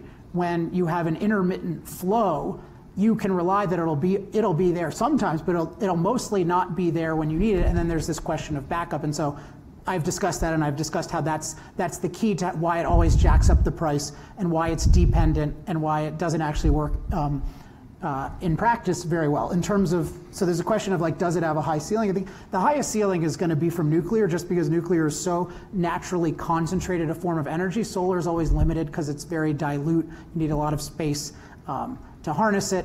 But I want to talk about externalities. And I'm glad, Robert, you brought this up, because I forgot to address what you said in your opening statement. You mentioned the IMF, International Monetary Fund, and you mentioned that they had they said, well, there are $5.2 trillion in subsidies. So it's really interesting to look up what that means, because a subsidy means, and this is the kind of subsidy solar and wind gets, it means basically the government and some of the companies that you bankroll and maneuver for, like BrightSource and stuff, like when they get subsidies, that means like the government is basically giving them money. They're like paying them money, and so ultimately we are paying extra money for the energy. And so if you look at, say, the Energy Information Administration, it will say that solar and wind get 14 times more subsidies than all forms of energy. So that in terms of like, that's what a real subsidy means, giving people money. Now there's this other idea that I'm going to calculate what I believe are all the negative consequences of this, and I'm not going to,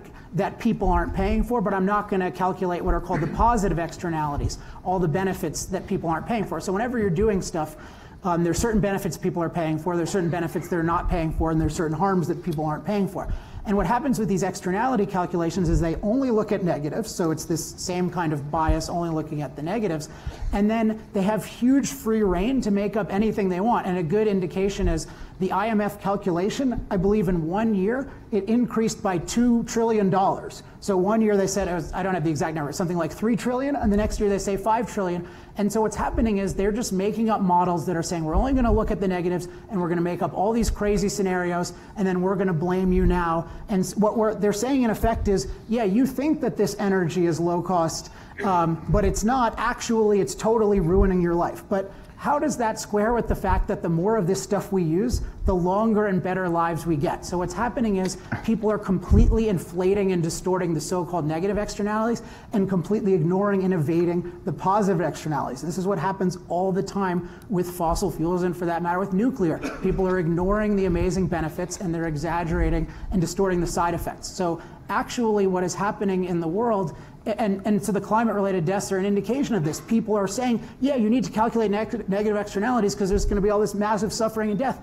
And then it doesn't happen because in part of all these positive externalities of fossil fuels. So the world is getting much better, which means that there are a lot more of these positive externalities than there are negative externalities. And so it's pseudoscience to say, oh yeah, coal should, so here's an interesting question for Robert, like what should a gallon of gasoline cost? Because in Europe, it's something like, I don't know, $10 a gallon, so it's already about twice what we pay, and yet solar and wind have not dominated there. They haven't revolutionized there. They still use gasoline. So there's a question of, basically what he's saying is not that he has a really cheap way of producing energy or that there is one on the market. He's saying, let's make fossil fuels unbelievably expensive and then everything will be great. And no, if you make fossil fuels unbelievably expensive, everything will be unbelievably expensive. So no, actually fossil fuels are low cost, and the externality argument basically means there is no real low cost energy like we're used to available, so we should just make, I don't know, what should gasoline cost? So let's address that. Well, positive externalities, are you ignoring a huge part of the equation?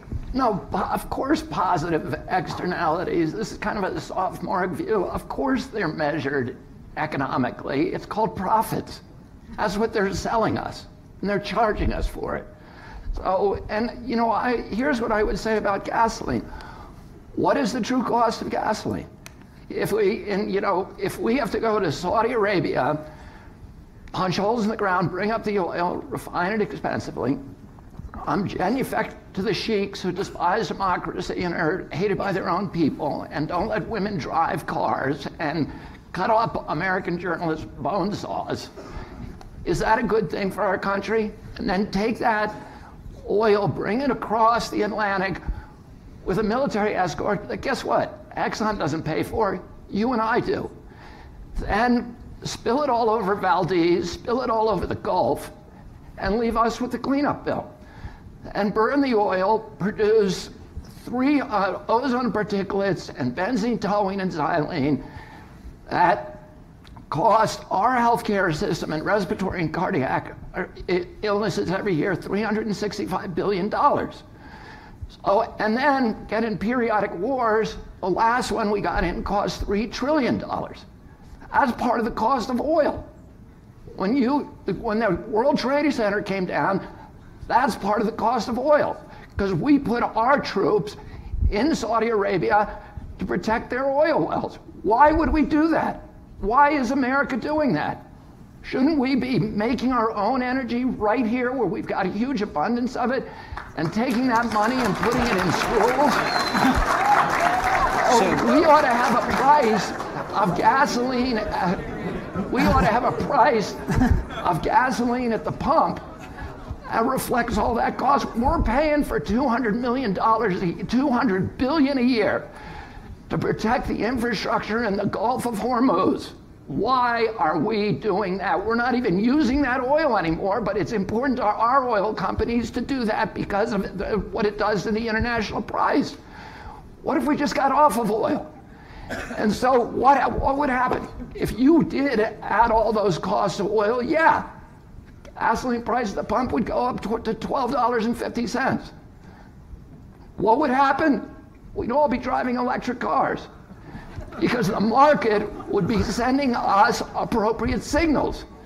And that's what you want. You want, if markets are going to work, if you give somebody a subsidy, it distorts the marketplace, and people don't get the appropriate signals, and they act irrationally. And if you want to maximize wealth for a nation, you have true free markets with no subsidies and no externalities, and that's what we ought to be making the American ideal. And we ought to be spending that money not on wars in the Gulf, but on building schools for our children, and police and hospitals, and making this the best country in the world, and not sending all of our money and our treasure over there and then bringing home our young boys in caskets. That's part of the cost of oil. And so, Alex, on that point, it's a powerful argument that people hear, and we do have significant financial interests over there, and there are conflicts in that region, obviously, and have been for quite some time. There has been a pretty big boom here at home when it comes to natural gas, for example.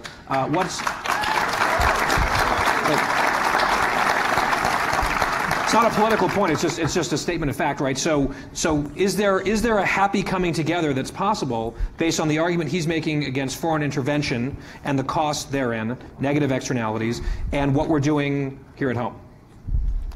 Yeah, I mean, I thought for a second he was going to say, "Oh, well, yeah, let's liberate domestic oil production."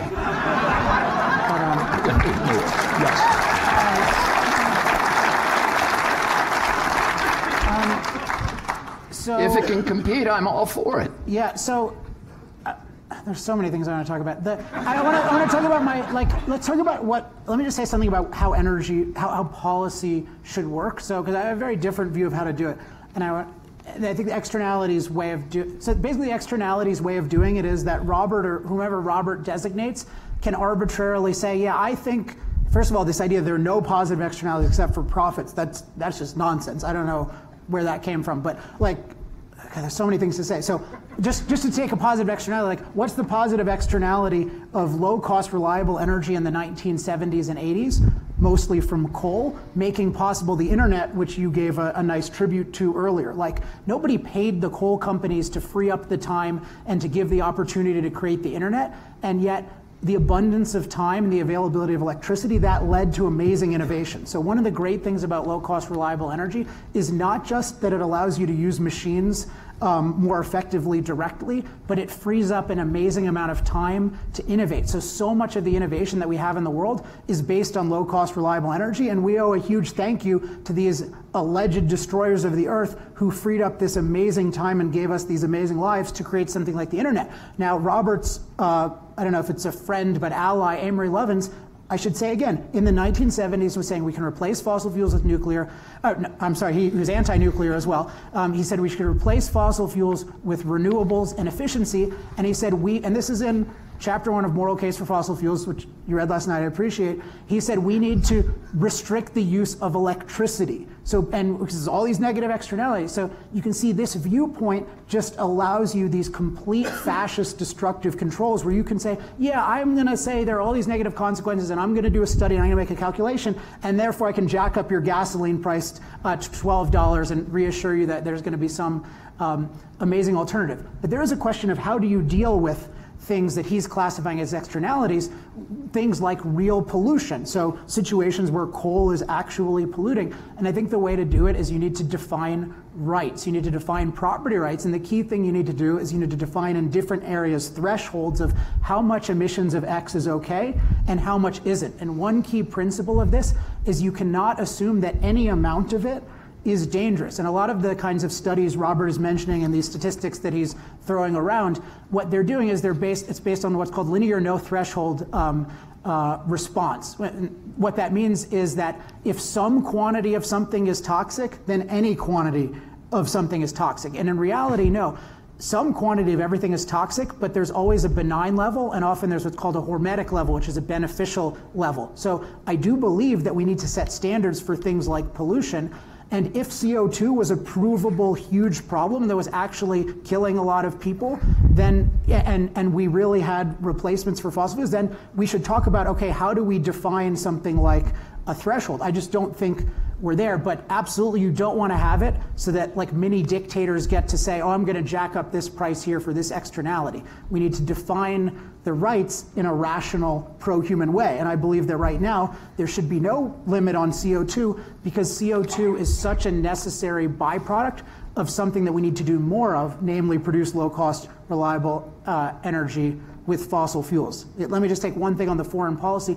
The foreign policy, it is not fair to demonize the substance, to blame the substance on all policies that are related to the substance. Every time you're dealing with energy, there are going to be good and bad policies for relating to it. And guess what? If we build solar and wind the way we're doing, which is a lot by abusive Chinese labor with really dangerous mining practices of rare earth metals, where they're cornering the market in China, you think that's not going to be a foreign policy issue? Dependence on there's dependence on Saudi oil, which we can get rid of a lot through our own production. What about dependence on Chinese magnets? Nobody talks about that. But so there's this bias of we're only going to talk about the negatives of fossil fuels. We're going to call renewables clean, even though there's such dirtiness in the manufacturing process. We're going to ignore all the foreign policy challenges with that. So I think we need a rational foreign policy, and I have huge criticisms of the way our oil policy has been conducted, and I think there are much better ways. But I don't think it's rational to say, oh, well, we shouldn't be allowed to use oil because oil policy has been conducted irrationally, and therefore we should commit energy genocide. Okay, so I want to make sure that we get time for audience questions. So last subject, and just I'll sort of cheat a little bit and do a twofer, point of privilege. One has to do is, I know you're chomping at the bit to talk about nuclear, so I'll sort of hand you the football on nuclear to respond to some of the points that Mr. Epstein's been making all night. I also just want to ask, because we're talking about foreign policy, and we're talking about our nation and other nations, what do you say to Americans who say, okay, I'm sort of on board for a lot of the points that you're making, but if we're going to do it and handcuff ourselves and possibly hurt our economy when these developing nations with billions of people aren't really going to play ball with no real skin in the game, aren't we sort of just whistling past the graveyard, not making a real dent in the problem because they're out emitting us anyway and we're hurting our economy? To what extent is American unilateralism needed leadership, and how much of it would be possibly hurting our economy without other countries playing keep up, if you will? And then go ahead with nuclear. You're giving me two questions. Yeah. I hope you give me double the time. I will. And then one response, and then we don't questions. have to worry. The Chinese and the Indians don't want dirty energy. They know it's killing 400,000 people a year, pollution in Beijing. China, they don't want it anymore. China is much more aggressive about adding renewals than we are. China's a very aggressive, the most aggressive for a nuke program in the world. They're adding more solar every year than their entire nuke fleet. So if you look at China, India, the United States, and Germany, the four biggest economies, last year, we reduced, the four of them together, 36 terawatts of power. And we added 39 terawatts of power. And as I said, India and China are doing their part. India just canceled 14 gigawatts of coal plants, a bigger fleet than the entire British fleet. They're doing their stuff. I'll talk about nuke. Nuke, and by the way, it makes us more competitive. The more that you get rid of fossil fuels, the better quality of life, more competitive, the more we're developing technologies that the rest of the world wants. Doesn't hurt us. The IMF says reducing fossil fuels is a net benefit to our economy of $1.3 trillion. It helps us. It's not a cost. There's transition costs, but it's not a cost. Nuke. I'm all for nuke. I'm a market guy. I'm all for nuke if they can make it economic and if they can make it safe. Right? And by the way, nuke did not get destroyed like Alex suggested because of environmentalists. It got destroyed because of Chernobyl and 3 Mile Island. That was their problem. Nuke, if it's economic, as I say, the Vogtle power plant in Georgia is supposed to be $12 billion a gigawatt. It's $1 billion to build a solar plant. And guess what? The costs now look like they're going to go up to $25 billion. That's not good. I gave you what the cost of nuke is. It's 5 to 7 times what solar is. Who would want to do that? We can burn energy. We can make energy out of, like I said, prime rib. Why would we do that? And is it safe? Here's the thing. It's not me who's saying it's unsafe. It's the insurance industry who's saying, you are so hideously dangerous, we are not going to insure you. That's why the nuclear industry had to go to Congress in a sleazy legislative maneuver in the middle of the night and pass the Price-Anderson Act, which says that if a nuclear power plant explodes or has an accident and your house is injured, they don't have to pay you for it. That's the deal they got. What kind of deal is that? What other industry has that deal? Go look at your homeowner's policy. Everyone in the country says, we do not insure you against losses from radiation from a nuclear power plant. Now, so you have the most expensive, nobody would build a nuclear power plant unless the government intervenes. And so you have the most expensive fuel, then you have to take the waste and store it for 30,000 years, which is 5 times the length of recorded human history. How is that a moral, how can you make a moral case? This is what polluters do. It's a way of passing the cost of our generation's prosperity onto the backs of our children. It's not moral. And to pass it to 1,000 generations of children, that's what he wants for the solution to his energy problem, is make the future generations pay for it. You can't sell that as a moral cost. Today, right now, we spend $100 million a year. Taxpayers paying to store nuclear radiation, waste radiation on site at all these power plants, and it's going to double and triple every year. Why should taxpayers have to pay that? Utilities should have to pay that. Alex does not believe in markets. He believes in the kind of energy that he's talking about. If you look at it, which is big hydro, carbon energy, and and wind and nuke, what do they have in common? They all can be controlled by wealthy billionaires.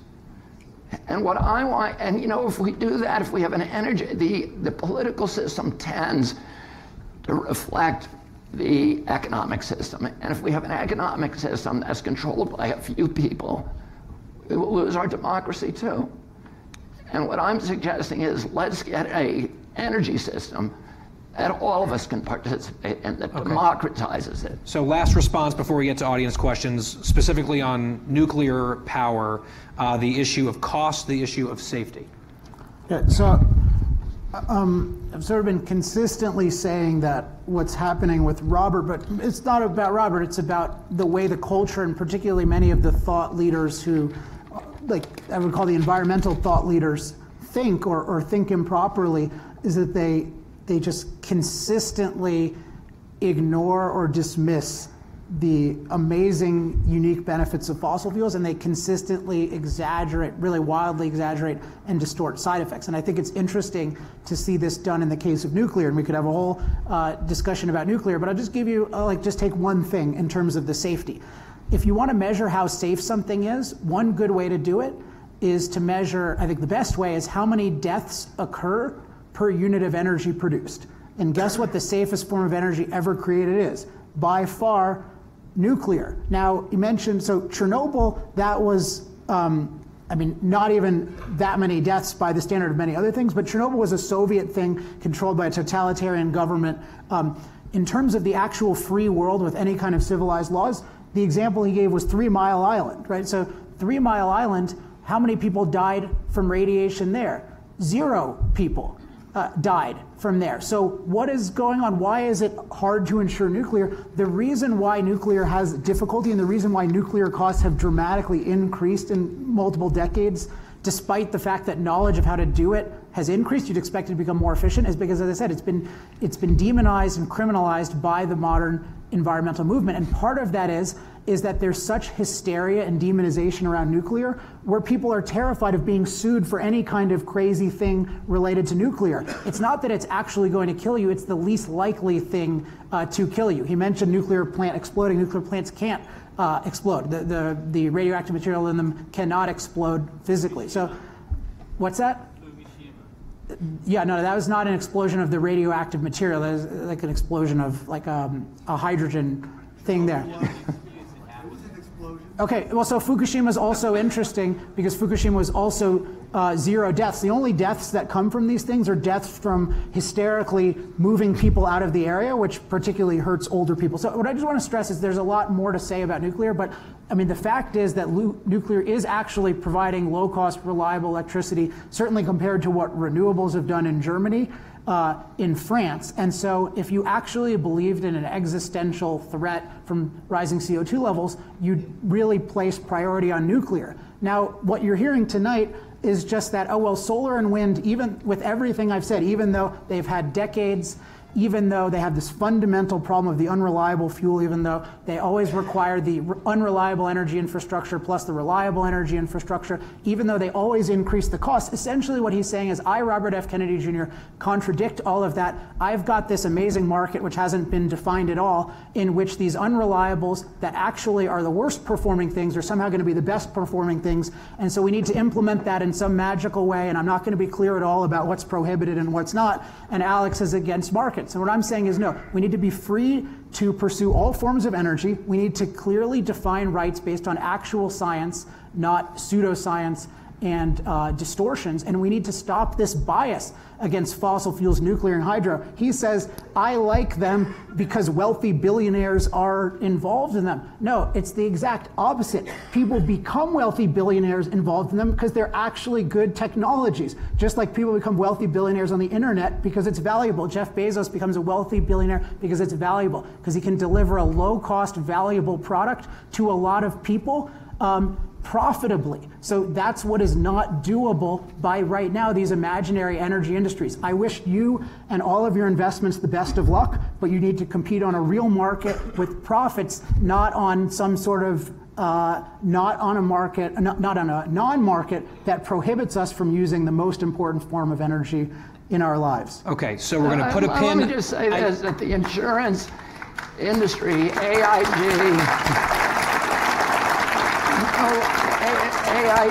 Swiss Re, Munich Re are the ultimate arbiters of risk in our society. They're not stupid people. They're not running away from an investment if they can make money.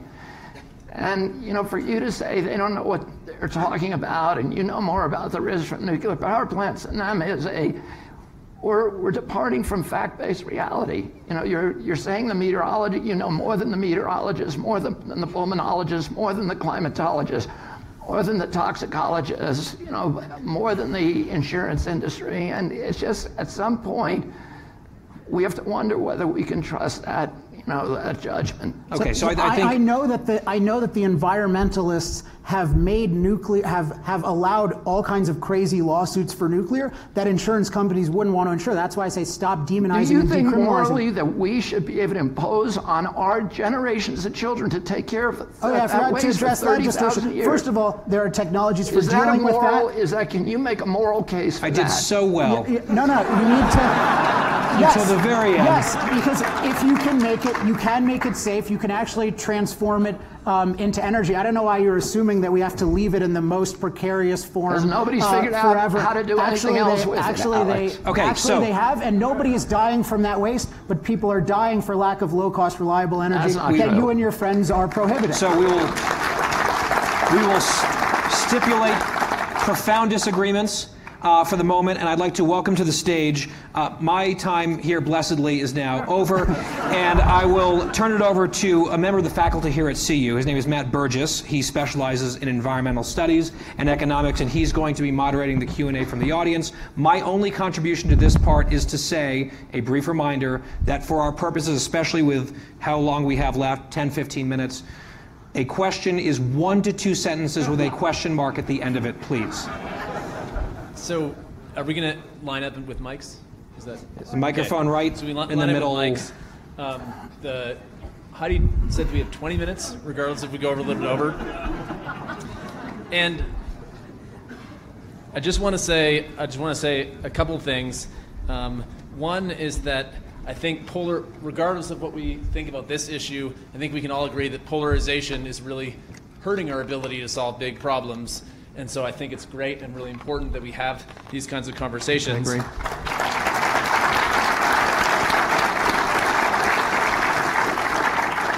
And then secondly, while there are definitely big problems across the country and across the English-speaking world, in fact, in college campuses, I just want to point out that CU is a leader in a positive direction. Where are the protest mobs?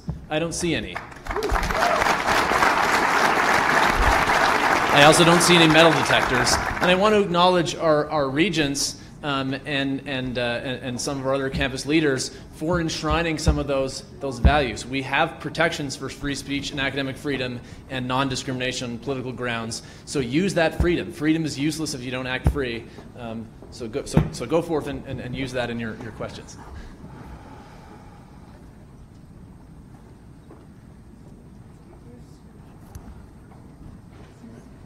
Showtime? Okay, there we go. So Alex, you said something about rare earth minerals that I really want to follow up on. And I've heard a lot about the environmental damages and danger to mining rare earth minerals, specifically cobalt. And I don't think it's something we really talk about enough, and how those minerals are used in the renewable technology. And that in the United States, we could mine them, but they would violate our EPA laws, so we can't. So then we purchase them from other countries. And as a young generation, as a millennial, that really bothers me that we don't look at that side of the coin, that we just ignore that. So I'd like to understand why. Why is this not something that we're saying when solar panels are so great, why don't we talk about this?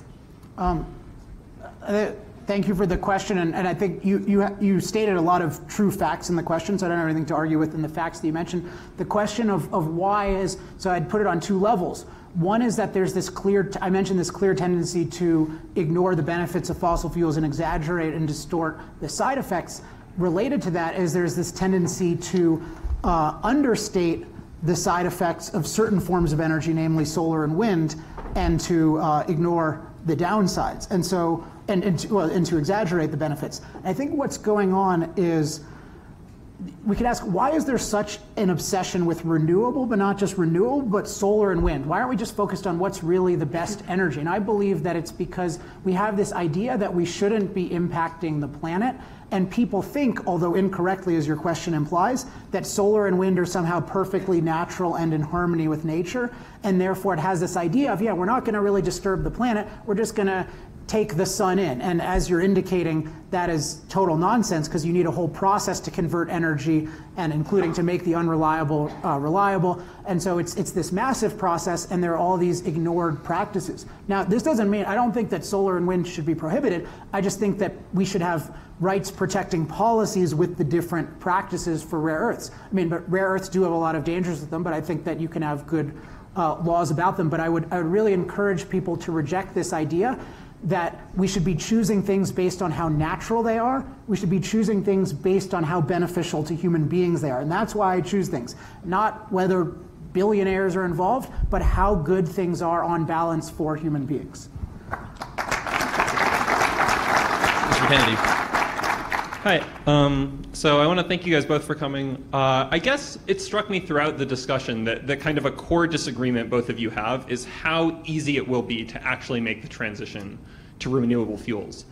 It strikes me there's a policy you guys could potentially agree on. If you put a price directly on carbon, not a cap and trade system, not regulations, but said we're going to have a price on it and rebate the money. If you're right, Alex, then you would not see much emissions reductions, and you would get mild wealth redistribution, and society would go on flourishing. And if you're right, Robert, then we would reduce emissions very, very quickly.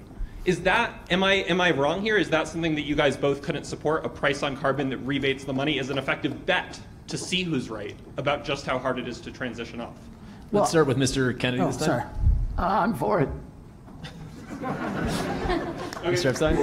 I mean, there's a lot of different structures for, for doing carbon pricing, and they're all interesting. But what I think is that we should have markets, that if people are going to dump something into the common space, the commons, they ought to pay the cost of that. And Alex says there is no cost. The Arctic's not melting, the sea level's not rising, the glaciers aren't melting on every continent, the oceans aren't acidifying, and so that's, to me, that's the problem. If we could agree on kind of the facts, there's no mercury in our, in our fish, et cetera, then I think we can agree on a pricing mechanism. But there's lots of attractive pricing mechanisms, or imposing market discipline on the discharge of pollutants. Mr. Epstein?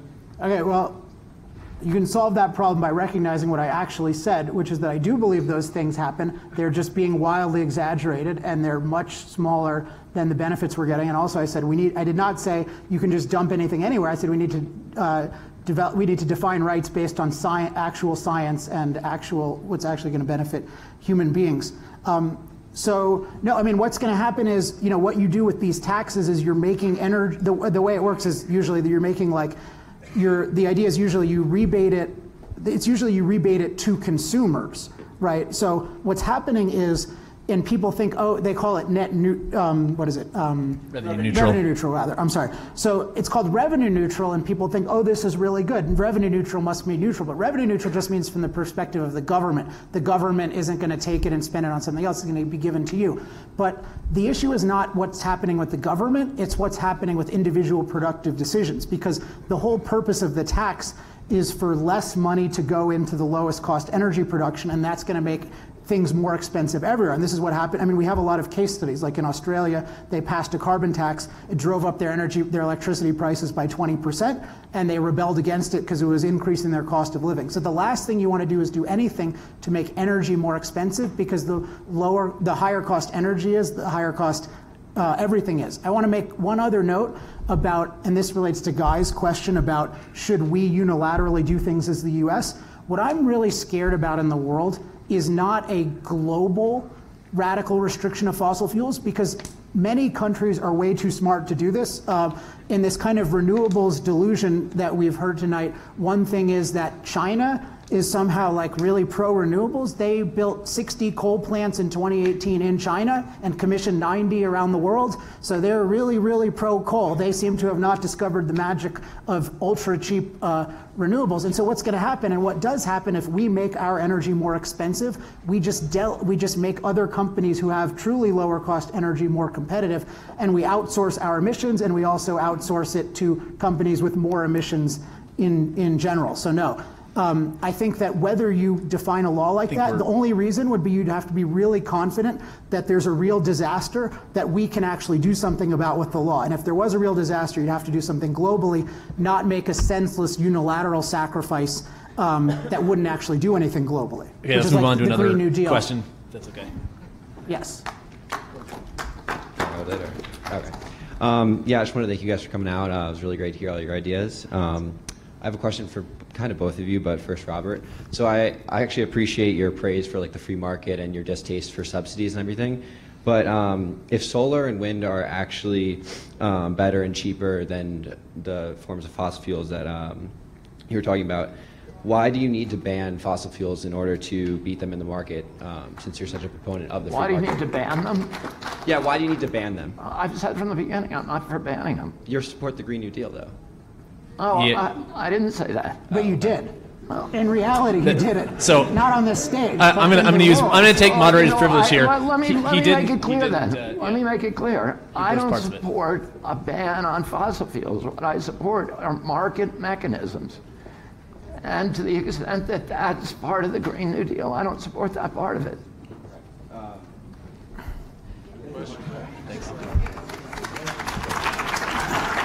I'll try to be as quick as I can. My question's more for Robert.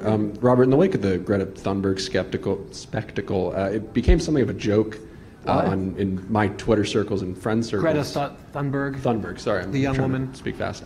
That lefty journalists and people trying to prescribe everyday solutions for people were basically prescribing three main things: being eat bugs, have less kids, and eat less meat.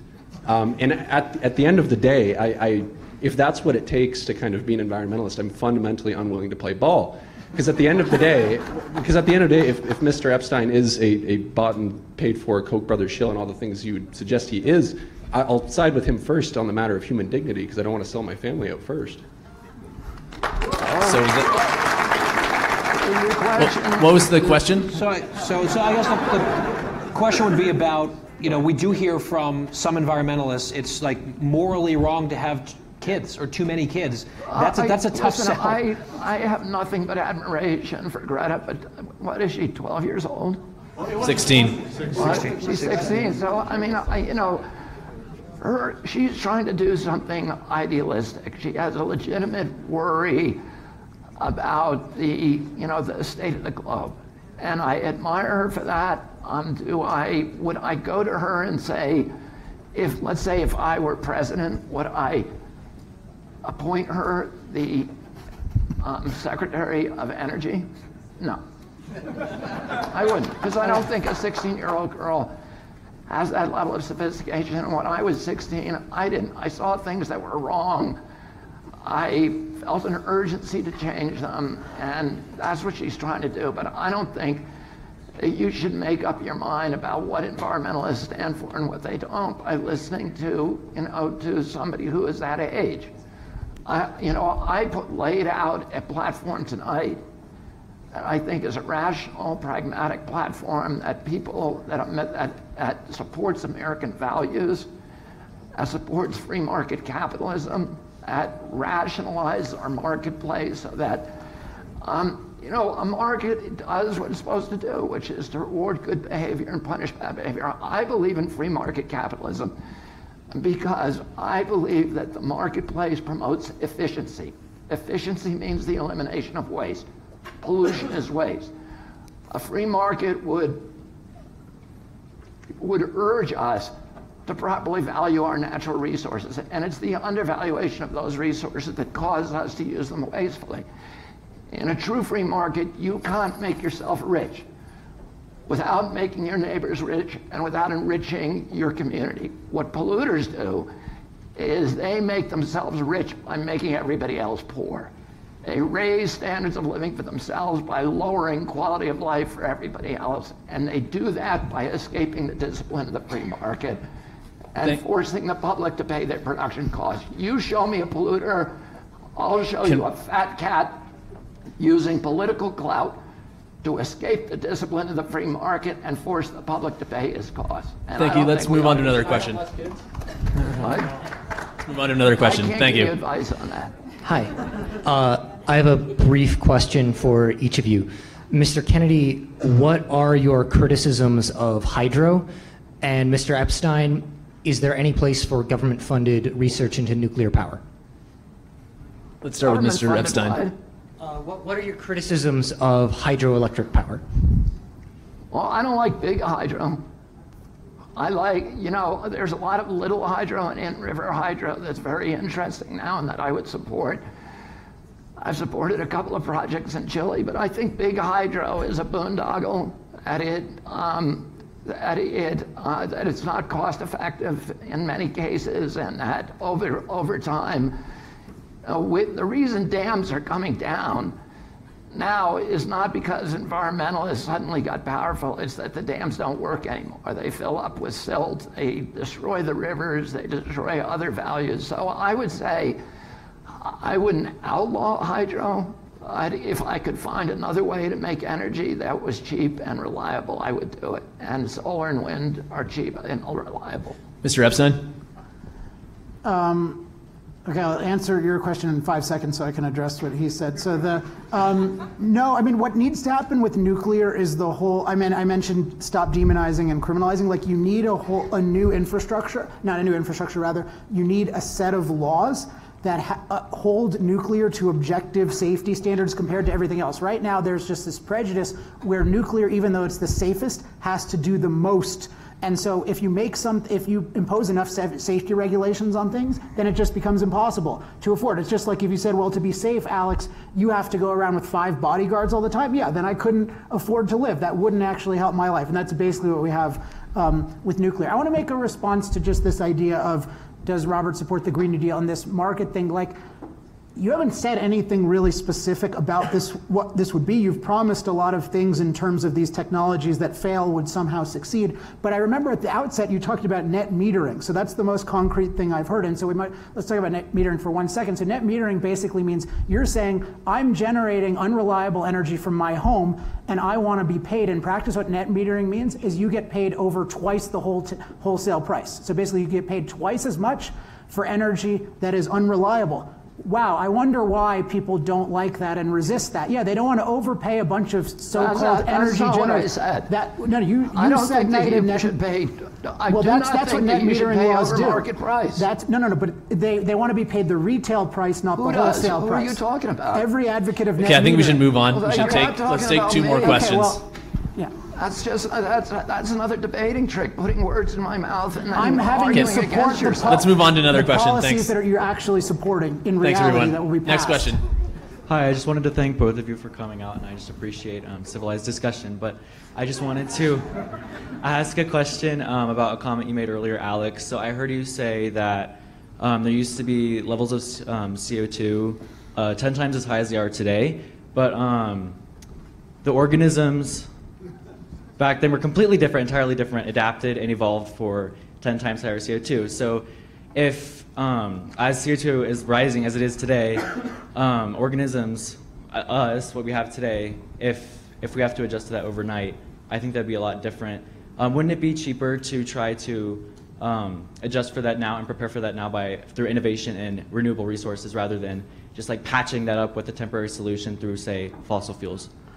Mr. Epstein? So just to take the incorrect factual assumption, many of our plants are actually were developed in eras with much more CO2 than we have today. So I mean, in general, what has happened with more CO2 is a lot more global greening, which has been a huge net benefit, which is another case where the benefits of fossil fuels are being ignored, and again, the side effects are being wildly exaggerated and distorted. And your whole question is, well, shouldn't we do this with innovation and renewables? renewables. Well, first of all, forget renewable as a concept. I don't care whether it's renewable or natural or whatever. I want it to be good. So yes, we should support innovation, but that means freedom, including stop the criminalization of nuclear, as I keep referring to. But if you're talking about, oh, shouldn't we just do this and get rid of fossil fuels? No, because that means getting rid of the quality of life of billions of human beings, which has been my whole point tonight. This is an unbelievable value in our lives that we don't realize how good it is, and we don't realize that what we're taking for granted is the most amazing life anyone has ever had,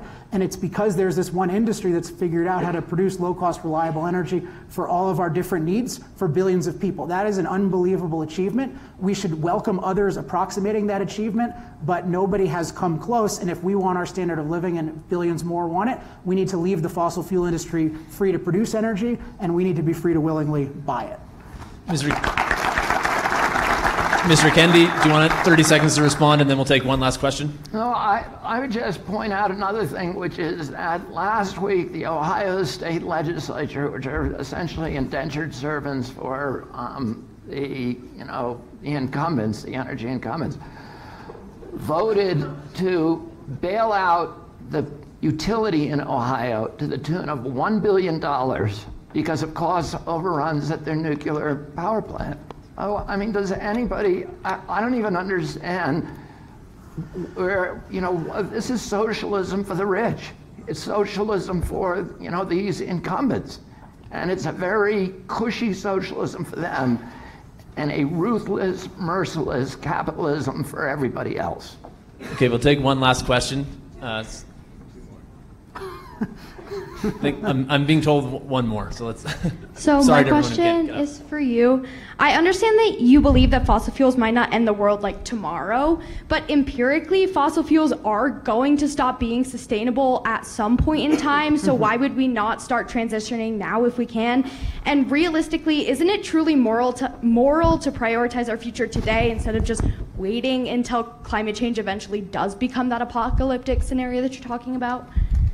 Okay, Mr. Epstein? Yeah, so there's kind of these two apocalypses, these two contradictory apocalypses. One is we're not going to have enough fossil fuels, and the other is we're going to have not enough, and we're going to run out, or we're going to have too much, and it's going to cause a catastrophe. And so I think we need to look at with having not enough. People are constantly, if there's freedom, they're constantly searching out better ways to produce energy. Now, often the best way to produce energy is more fossil fuels, but the fact that we use fossil fuels now or in 10 years doesn't mean that people aren't looking for better alternatives. They are all the time, and that's why I'm so emphatic about being free to pursue all alternatives instead of this religiously restricted, oh, let's just do renewables or small renewables or unreliable renewables. In terms of climate, that's just a total assumption that that's going to be an apocalypse, that we've changed the amount of CO2 in the atmosphere from 0.03% to 0.04%, then we might change it to 0.05%, and that's going to be a disaster. The assumption here is that significant human impacts on nature are inevitably self-destructive, whereas the reality is that sometimes our impacts can be destructive, but overwhelmingly what we need to do is massively impact the Earth to have a good life for human beings. Before humans massively impacted the Earth, life was terrible. You could be rich only if you exploited other people. Robert mentioned slavery at the beginning. Why did slavery end? Well, one big reason is we harnessed low-cost, reliable energy from fossil fuels, so people stopped trying to harness energy from humans. So in terms of our future, we can have an amazing future. If we're free to use all forms of energy, we can keep having huge benefits from fossil fuels. We can keep having very manageable side effects. We can find better things. And life can get better and better for more people, just as it's gotten better and better for billions of people in the last 40 years. So 40 years ago, people were saying, let's stop using fossil fuels. And if that had happened, billions of people today would have shorter life expectancies. What I'm saying is those same calls now are being said for now. What I'm saying is we're free to use fossil fuels and other forms of energy. Life can continue to get better for billions of people. And if we radically restrict it, then life is going to get worse for billions of people. Mr. Kennedy, do you want a quick response? Yeah, I mean, Alec mentioned, the end of slavery because a more efficient form of energy came along. And it set me to remembering that when I was in college, I took a course which was a course about the moral justifications for slavery. And it was the same kind of justifications you hear for fossil fuels today, that it came from the Greeks, it came from the Egyptians, that Slavery allowed leisure time, allowed us to create art, and then it came from preachers in the South, and there were a lot of sermons that we had to read about people who were quoting the Bible to justify slavery, so to do it.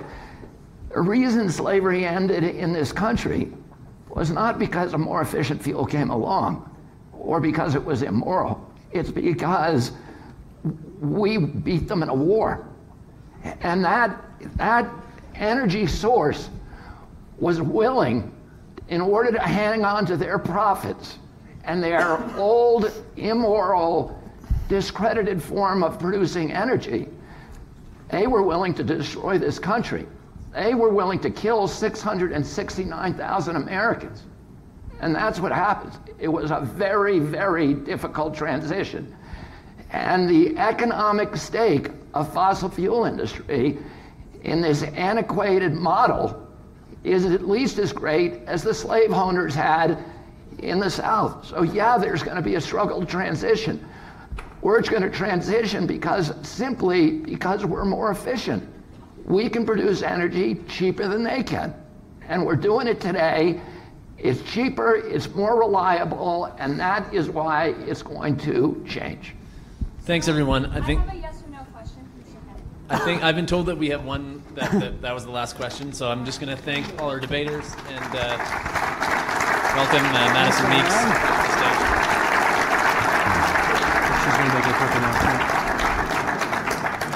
So many of us at the university level have come to find that the university truly is a bubble. So I want to thank all of our speakers for coming here and popping a little bit of our Boulder bubble.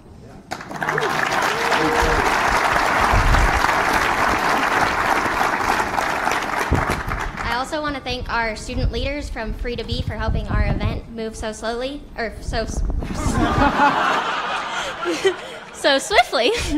And I want to thank all of you for being here because you guys truly are the push for intellectual diversity at our university level.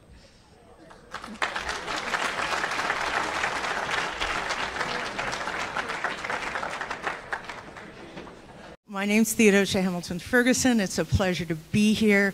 I've been grounded in Justice Begins with Seed and Soil, Not Oil for 6 years now.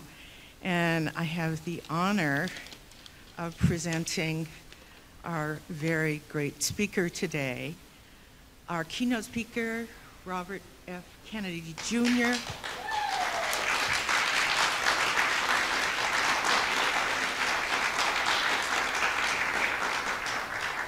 Our keynote speaker is not only a humanitarian, but one of the greatest defenders of the planet.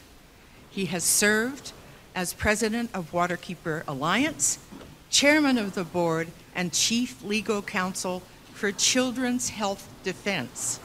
He was previously chief prosecuting attorney for the Hudson River Keeper, senior attorney for the National Resources Defense Council, and a clinical professor and supervising attorney at Pace University's School of Law's Environmental Litigation Clinic. His reputation as a resolute defender of the environment and children's health stems from a litany of successful legal actions. He has worked on environmental issues across the Americas and has assisted several indigenous tribes in Latin America and Canada in successfully negotiating treaties protecting traditional homelands. Mr. Kennedy has a long list of published books, including the New York Times bestseller, Crimes Against Nature, named one of Times Magazine's Heroes of the Planet for his success keeping Riverkeeper lead the fight to restore the Hudson River. Let us all welcome at Soil Not Oil, Robert F. Kennedy Jr.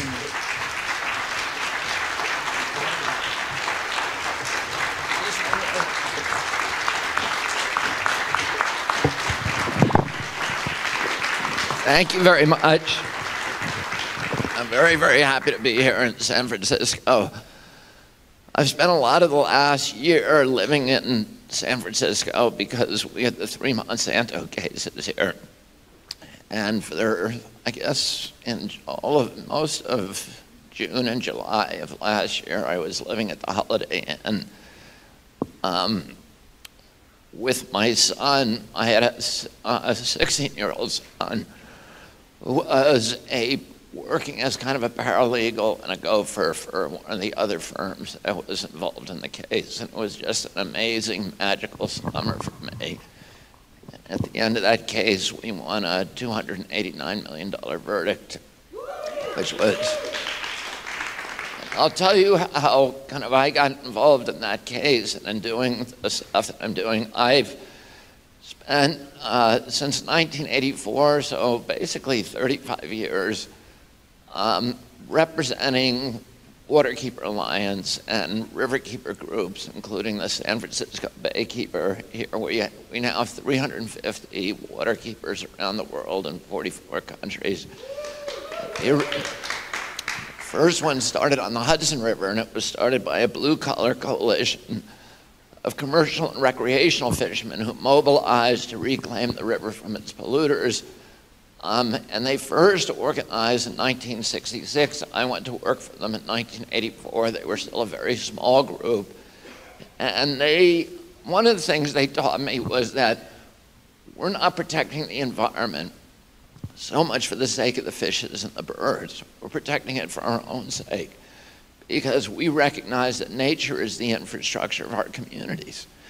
And if we want to meet our obligation as a generation, as a civilization, as a nation, which is to create communities for our children that provide them with the same opportunities for dignity and enrichment and prosperity and good health as the communities that our parents gave us, we've got to start by protecting our environmental infrastructure, the air we breathe, the water we drink, wildlife, the fisheries, the public lands, those assets that cannot be reduced to private property ownership, because by their nature, they are the resources of the community.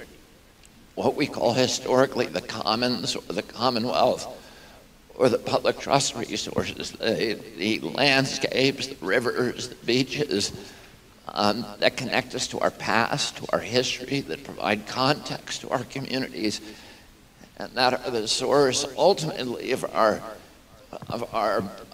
values, our virtues, our character as a people, and our identity. And I spent my initial years fighting polluters on the Hudson. We brought over 500 successful legal actions on the Hudson. We forced polluters on the river to spend over $5.5 billion during the years that I worked for Riverkeeper as their senior attorney. And today, the Hudson, as a result of our work, when I went to work for the Hudson, it was dead for 20-mile stretches north of New York City. South of Albany, zero dissolved oxygen. It turned different colors depending on what color they were painting the trucks at the GM plant in Tarrytown. Many of the species were declining. Today, the Hudson is an international model for ecosystem protection. It's the richest waterway in the North Atlantic. It produces more pounds of fish per acre, more biomass per gallon than any other waterway in the Atlantic Ocean north of the equator. It's the last major river system left in the Atlantic that still has strong spawning stocks of all of its historical species of migratory fish. So it's Noah's Ark, it's a species warehouse, it's the last refuge for many of these animals that are going extinct elsewhere. And the miraculous resurrection of the Hudson has inspired the creation of, now, as I said, about 350 waterkeepers around the world. We run now Waterkeeper Alliance, which is the umbrella group that licenses the new waterkeepers. And San Francisco Baykeeper, which was one of the original keepers, has a permanent place on the board of the Waterkeeper Alliance. But the lawsuits that I was bringing during all those years were what we call statutory lawsuits. They're Clean Water Act, Clean Air Act, Endangered Species Act, CERCLA, RCRA, Safe Drinking Water Act, etc. And for those lawsuits, you can sue for injunctive relief. You can force the defendant to pay your attorney's fees if you win. And there are penalties usually of about $35,000 a day, potential penalties. And sometimes you'll have thousands of violations. The courts will rarely award the full penalty. So you end up settling these lawsuits. We'd be very excited if we got $1 million settlement in a lawsuit and injunctive relief. And I did that for many years, but it didn't really seem to change corporate behavior a lot. And then in 2007, a friend of mine named Mike Papantonio, who's a famous lawyer, trial lawyer, he invited me, and he had worked with me to start a Pensacola Bay keeper. He invited me to try a case with him in Spelter, West Virginia against DuPont. And I ended up going down to West Virginia for a 6-week jury trial.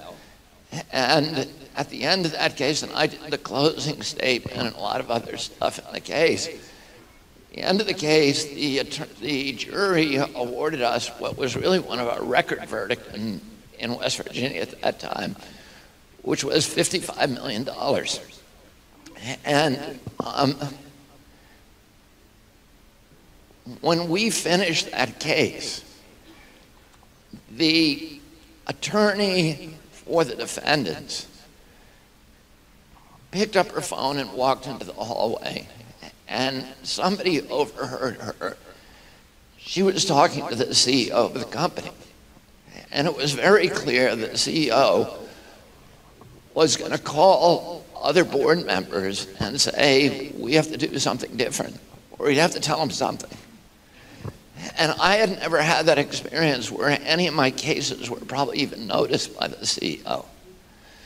And I realized at that time that there was tort lawsuits were a huge weapon for changing corporate behavior of some of the worst polluters in our country. I started doing some of those lawsuits at that time, and then I got married to a California girl. My wife is Cheryl Hines, who's the actress from Curb Your Enthusiasm. 6 years ago, when I moved out of here, and I started kind of doing those cases full time, and I did the fire case. I did a lot of different cases, and I had really good results on them. And we ended up trying the Monsanto case, and the first case that we tried with Monsanto, we tried here, and we got the $289 million verdict. And Monsanto that same month had been purchased by, and this was one of the most brilliant transactions by a company by Monsanto, and the worst transaction in history, potentially, by Bayer. The same month that our trial started, they consummated their deal to sell Monsanto for $63 billion. So Monsanto shareholders and their officers all made out like bandits. Bayer's total price now, last week, the analysts announced that the total value of Bayer is now $63 billion. So the same price they paid, so Monsanto has zero value at this point because of these lawsuits. We tried our next lawsuit in the federal court here in San Francisco. First case was in front of Judge Belenas, and the Superior Court was a state court. The second case we tried in the federal court, and we won 80, and it was a much tougher case. We won, I think, 81 million, and then the third case we went over to Oakland, and it was actually a tough case too. And we didn't have as great a confidence. The jury here in San Francisco was amazing. One of the things that happened during that case is, when you come in to pick a jury, there's a jury pool, so there's a room with about this many people in it, all waiting to get on the jury. You have to choose 16 of them. We get 6 preemptory challenges. The other side gets 6 preemptory challenges. That means we can pick out somebody and say, we just don't like them. We don't have to explain why. We don't like them, and we get rid of them. But there are unlimited challenges for cause. So if somebody gets up there and says, I cannot be fair to this defendant, then either side can say, you know, they're out and you don't get penalized for it. And this case was a record because 35 San Franciscans got up there one after the other and said, I cannot be fair to this company because this is the most evil company in the world. Nobody had ever seen anything like it, and it shocked the Monsanto lawyers how despised their client was. So the last case, we had a big argument the night before the case among all the attorneys as to what to ask the jury. It's always a big strategic question about, do you ask the jury for do you lowball them or do you highball them? And you know, we had asked the initial jury for $300 million. They gave us $189, and we all said that's what we should ask them for again. The Oakland jury.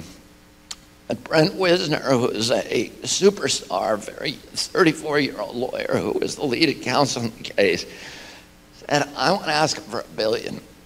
And we were all saying, we don't think you should do that, Brent, because it might just piss them off and they could go the other way. He ended up asking for $1 billion, and they came back with $2 billion. He was right. But if my life was a Superman comic, Monsanto would be Lex Luthor, because I feel like my whole life I've been fighting them. And in fact, for 30 years on the Hudson River, I was in litigation against General Electric Company to get Monsanto's PCBs out of the Hudson River. So it consumed a lot of my life, this company. But even before that, this is a company that has made a business model out of taking the worst chemicals in the world and saying we're going to sell them. In fact, during the San Francisco trial, one of the jurors stood up and said, I cannot be fair to this company because they made Agent Orange and they sprayed it all over me and my friends when we were in Vietnam, and a lot of my friends died of cancer. And the judge immediately got rid of that juror. And during the jury instructions, the judge actually told the jurors, ignore everything that you heard about Agent Orange. My wife really laughed at that because she was at that. And she was saying, if you tell somebody to pretend you didn't hear it, doesn't it just make you think that that's all you want to think about? But then I think the judge realized that. And she said to the jury, Monsanto never made Agent Orange, which just wasn't true. Of course they made Agent Orange. Anyway, it was one of those bizarre parts of the trial. But, and my uncle and my family was deeply involved in the Agent Orange controversy. My uncle had the hearings that finally got the Department of Defense and the CDC to admit that Agent Orange was causing all these cancers, and autoimmune problems, and other injuries to our troops, and forcing the Veterans Administration to treat them. But when I was an 8-year-old boy, I was already a big environmentalist, and I knew about Rachel Carson, and her book came out in 1962. My uncle was president. She was attacked viciously by Monsanto. A lot of people, when we were trying the Monsanto case, would say, oh, they're using the tobacco playbook, because they were using all the same methodologies that Big Tobacco had pioneered. But I knew it wasn't the tobacco playbook, it was the Monsanto playbook that tobacco had borrowed from Monsanto. And added some bells and whistles to it, but Monsanto really invented it. They brought in Hill and Knowlton. They brought in Edelman, the PR firms, and created all these phony front groups and devised the strategy of getting trusted third-party scientists and organizations. They got the AMA, the American Medical Association, to attack Rachel Carson. They got the Garden Club, the American Garden Club, to attack her. They got editorials in Life magazine and Time magazine and Sports Illustrated going after her. She never defended herself because she was dying of cancer at that time. She was this extraordinary woman who was born in Pennsylvania, in a rural part of Pennsylvania. She became one of the great oceanologists, marine biologist, but she never saw the ocean until she was 22 years old. And she was a brilliant writer. That was her gift, of taking scientific concepts and translating them into beautiful poetic language. And her book became one of the great bestsellers in history at that time. I think it was on the bestseller list for something like 82 weeks. And even, of course, Monsanto had gotten the USDA to be the spear tip of its juggernaut. And it was my uncle's USDA. He was the president. They were viciously attacking it. And all of these people use the same talking points. And you can go back now and read the critiques of Rachel Carson. They all use the same language. Almost all of them characterize her as a spinster, which was the contemporary euphemism for lesbian. And they were trying to, discredit her in every way that they could. And as I said, she remained silent. But my uncle, who, could not control his USDA, made an end run around them by appointing a high-level, he got Jerome Wisner, who was his science advisor, to appoint a high-level group panel of some of the most trusted and scientists with integrity in the country. And they went through Rachel Carson's book, point by point, paragraph by paragraph, and they published a report 8 weeks later that vindicated everything that she had said. And all the major factual assertions in that book. And as a result of that, we banned DDT in this country in 1974. It took us 10 years to do it. We passed FIFRA. We had to have Earth Day. 20 million people come out on the street. That was one of the first statutes that we passed. Of the 28 that we passed after Earth Day, that was one of the first ones. And we banned DDT. And that was Monsanto's flagship chemical. And Monsanto needed to find a new chemical. And there was glyphosate. Originally was developed as a scalant to remove calcium and metals accumulation from the inside of pipes and tanks, because that's what it does. It sucks the metals out. That's why, and that's how it ultimately kills plants. And if you weigh a bushel of corn today, it weighs less than a bushel of corn did 20 years ago, because the metals and the nutrients are gone from the corn, because that's one of the things Monsanto does. So you're eating something that fills you up, but it has no nutrition in it, or very little. And it's one of the ways that glyphosate kills plants. Glyphosate was invented or it was patented originally as a scalant. At some point, somebody took a jar of it and threw it in the backyard, and they noticed it killed everything green. And a scientist at Monsanto heard about it. His name was Stephen France. He took it and he said, this could be a great herbicide. So originally, when they developed it as an herbicide, the good part about it was that it didn't have the kind of toxicity that atrazine and some of the other herbicides had. So, but it was a conventional herbicide. So farmers would hire armies of farm workers, and they would put backpack sprayers on. They would go through the cornfield, and when the corn was initially just growing, it was very young when it was just sprouting, and if there was a weed growing in the corn rows that looked like it was going to compete with the corn, they would spray it, they would give it a spray, and it would die.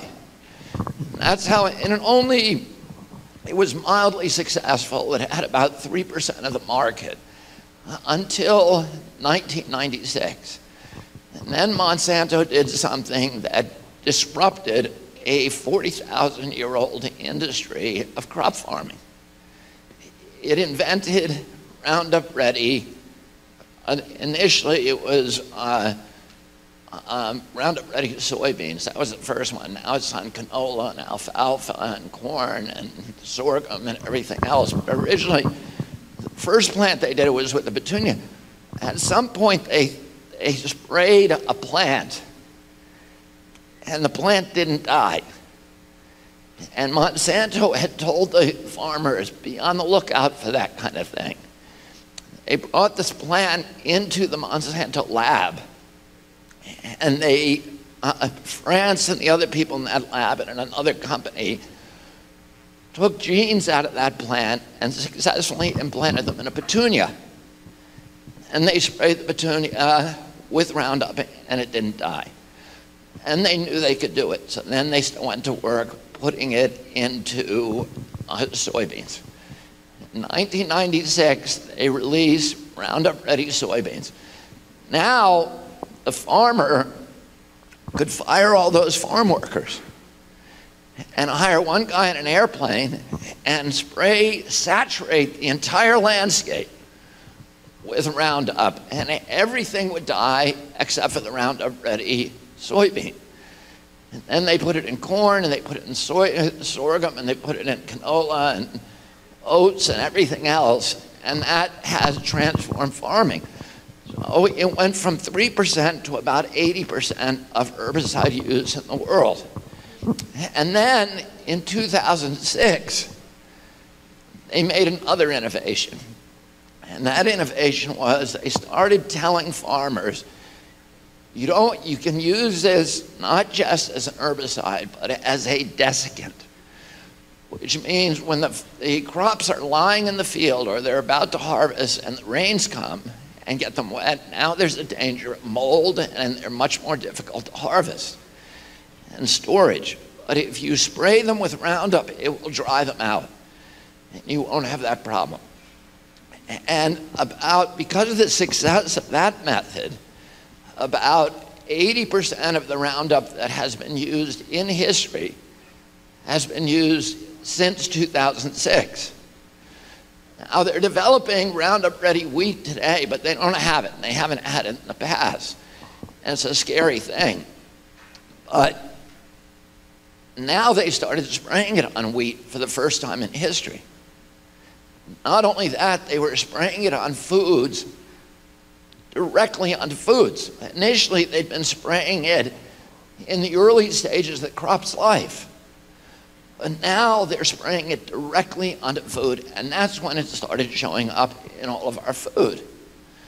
So the University of California did a study in, I think, 2015, which they found that 93% of urine samples that they took from across America have glyphosate in them.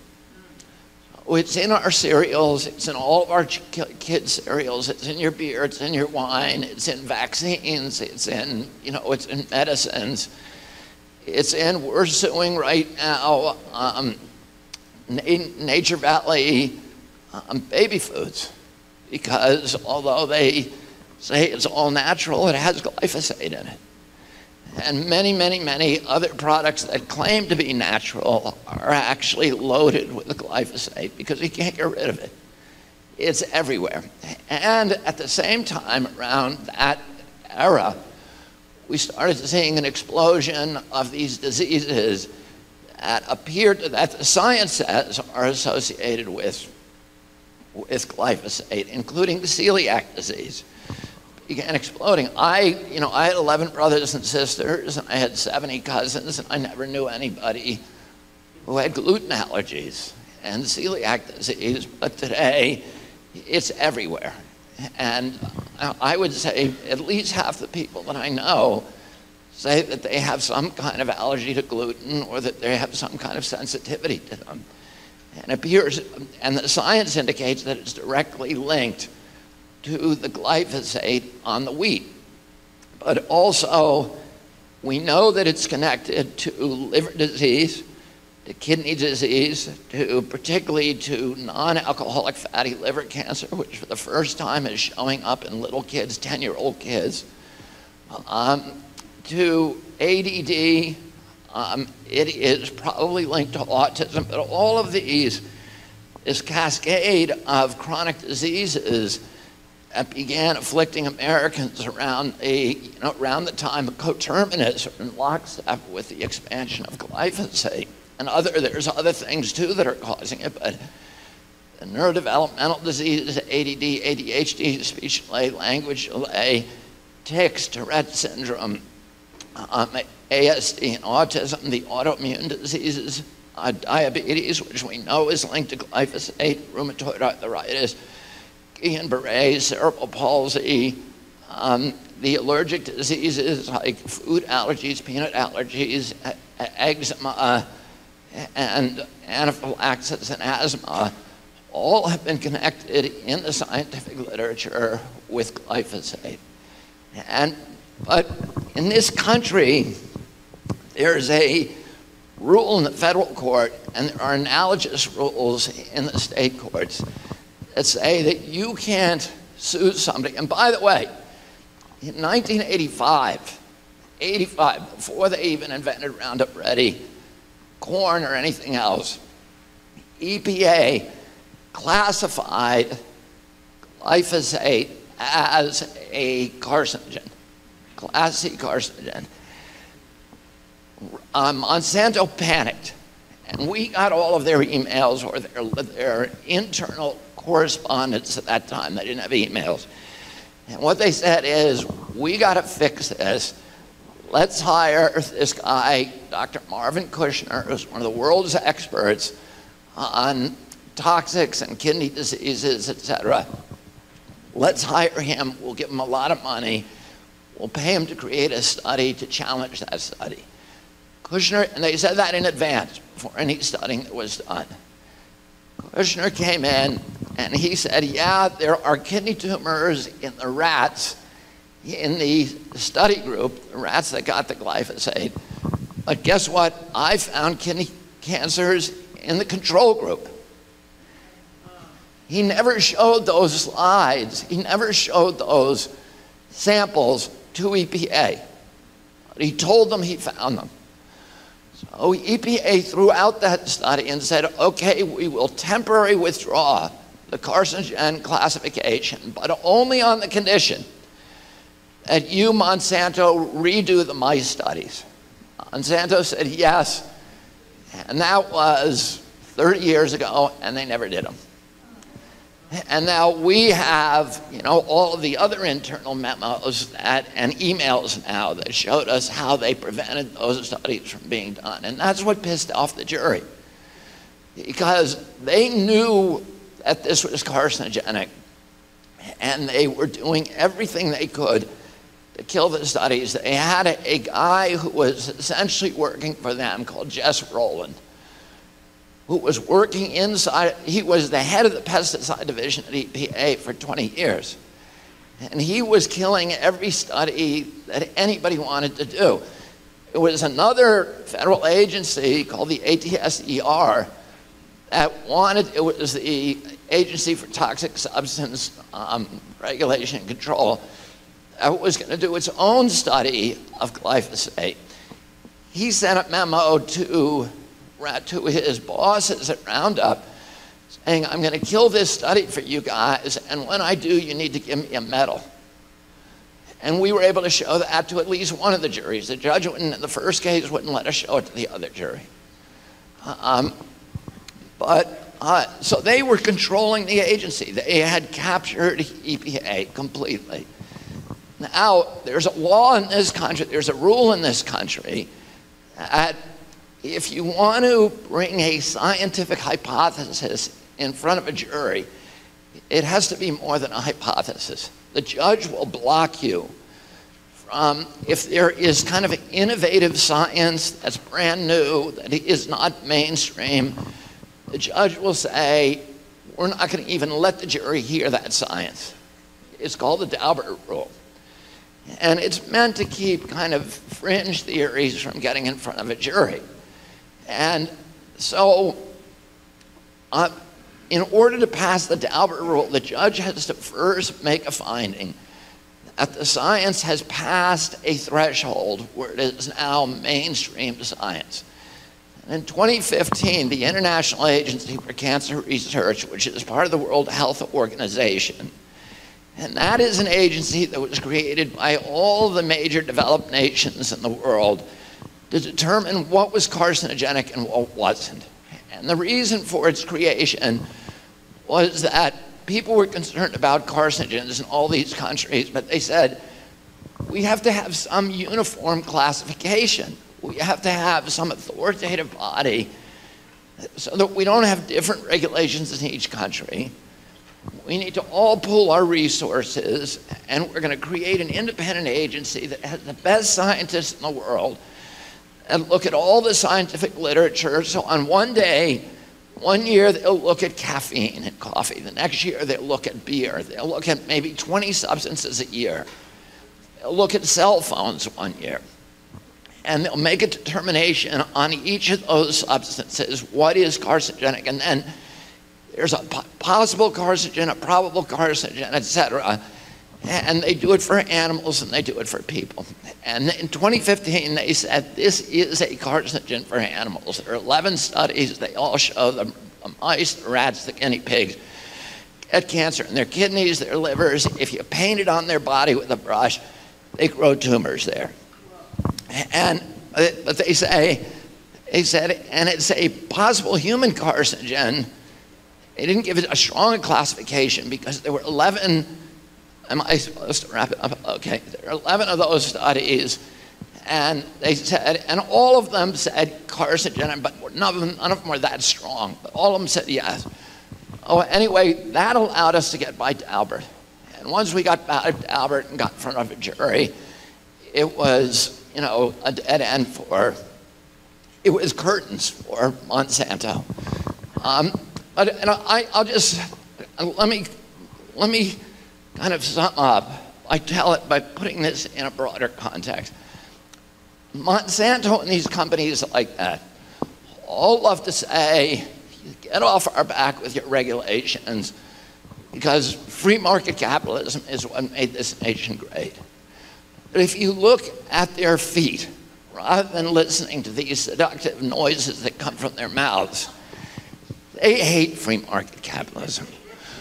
What they want is a very cushy socialism for the rich and for big corporations and a barbaric, savage form of capitalism for the poor. And for many, many years, people have asked me, what do you think the best solution to the environment is? And I've always said the same thing. It's true free market capitalism. Because in a true free market promotes efficiency. And efficiency means the elimination of waste. And pollution is waste. In a true free market, we would be required to properly value our natural resources, the commons. And it's the undervaluation of those resources that causes us to use them wastefully. In a true free market, you can't make yourself rich without making your neighbors rich and without enriching your community. What polluters do is they make themselves rich by making everybody else poor. They raise standards of living for themselves by lowering quality of life for the rest of us. And they do that by escaping the discipline of the free market. You show me a polluter, I'll show you a subsidy. I'll show you a fat cat using political clout to escape the discipline of the free market and force the public to pay his production costs. That's what all pollution is. In a true free market, if you're an actor in the marketplace, you pay the cost of bringing your product to market. And that includes the cost of cleaning up after yourself, which was a lesson we were all supposed to have learned in kindergarten. What they do is they use political clout and captive agency and all of their political power to escape the discipline of the free market. 3 days ago, I visited an old friend, Dr. Lucy Walesky, in the Hudson Valley. She's a member of the Rockefeller family. And on the Rockefeller Reserve in the Pecanico area, they don't use any pesticides, including glyphosate. I went to her home. I saw something that I've mourned for years. She has flowers everywhere. And on virtually every flower that was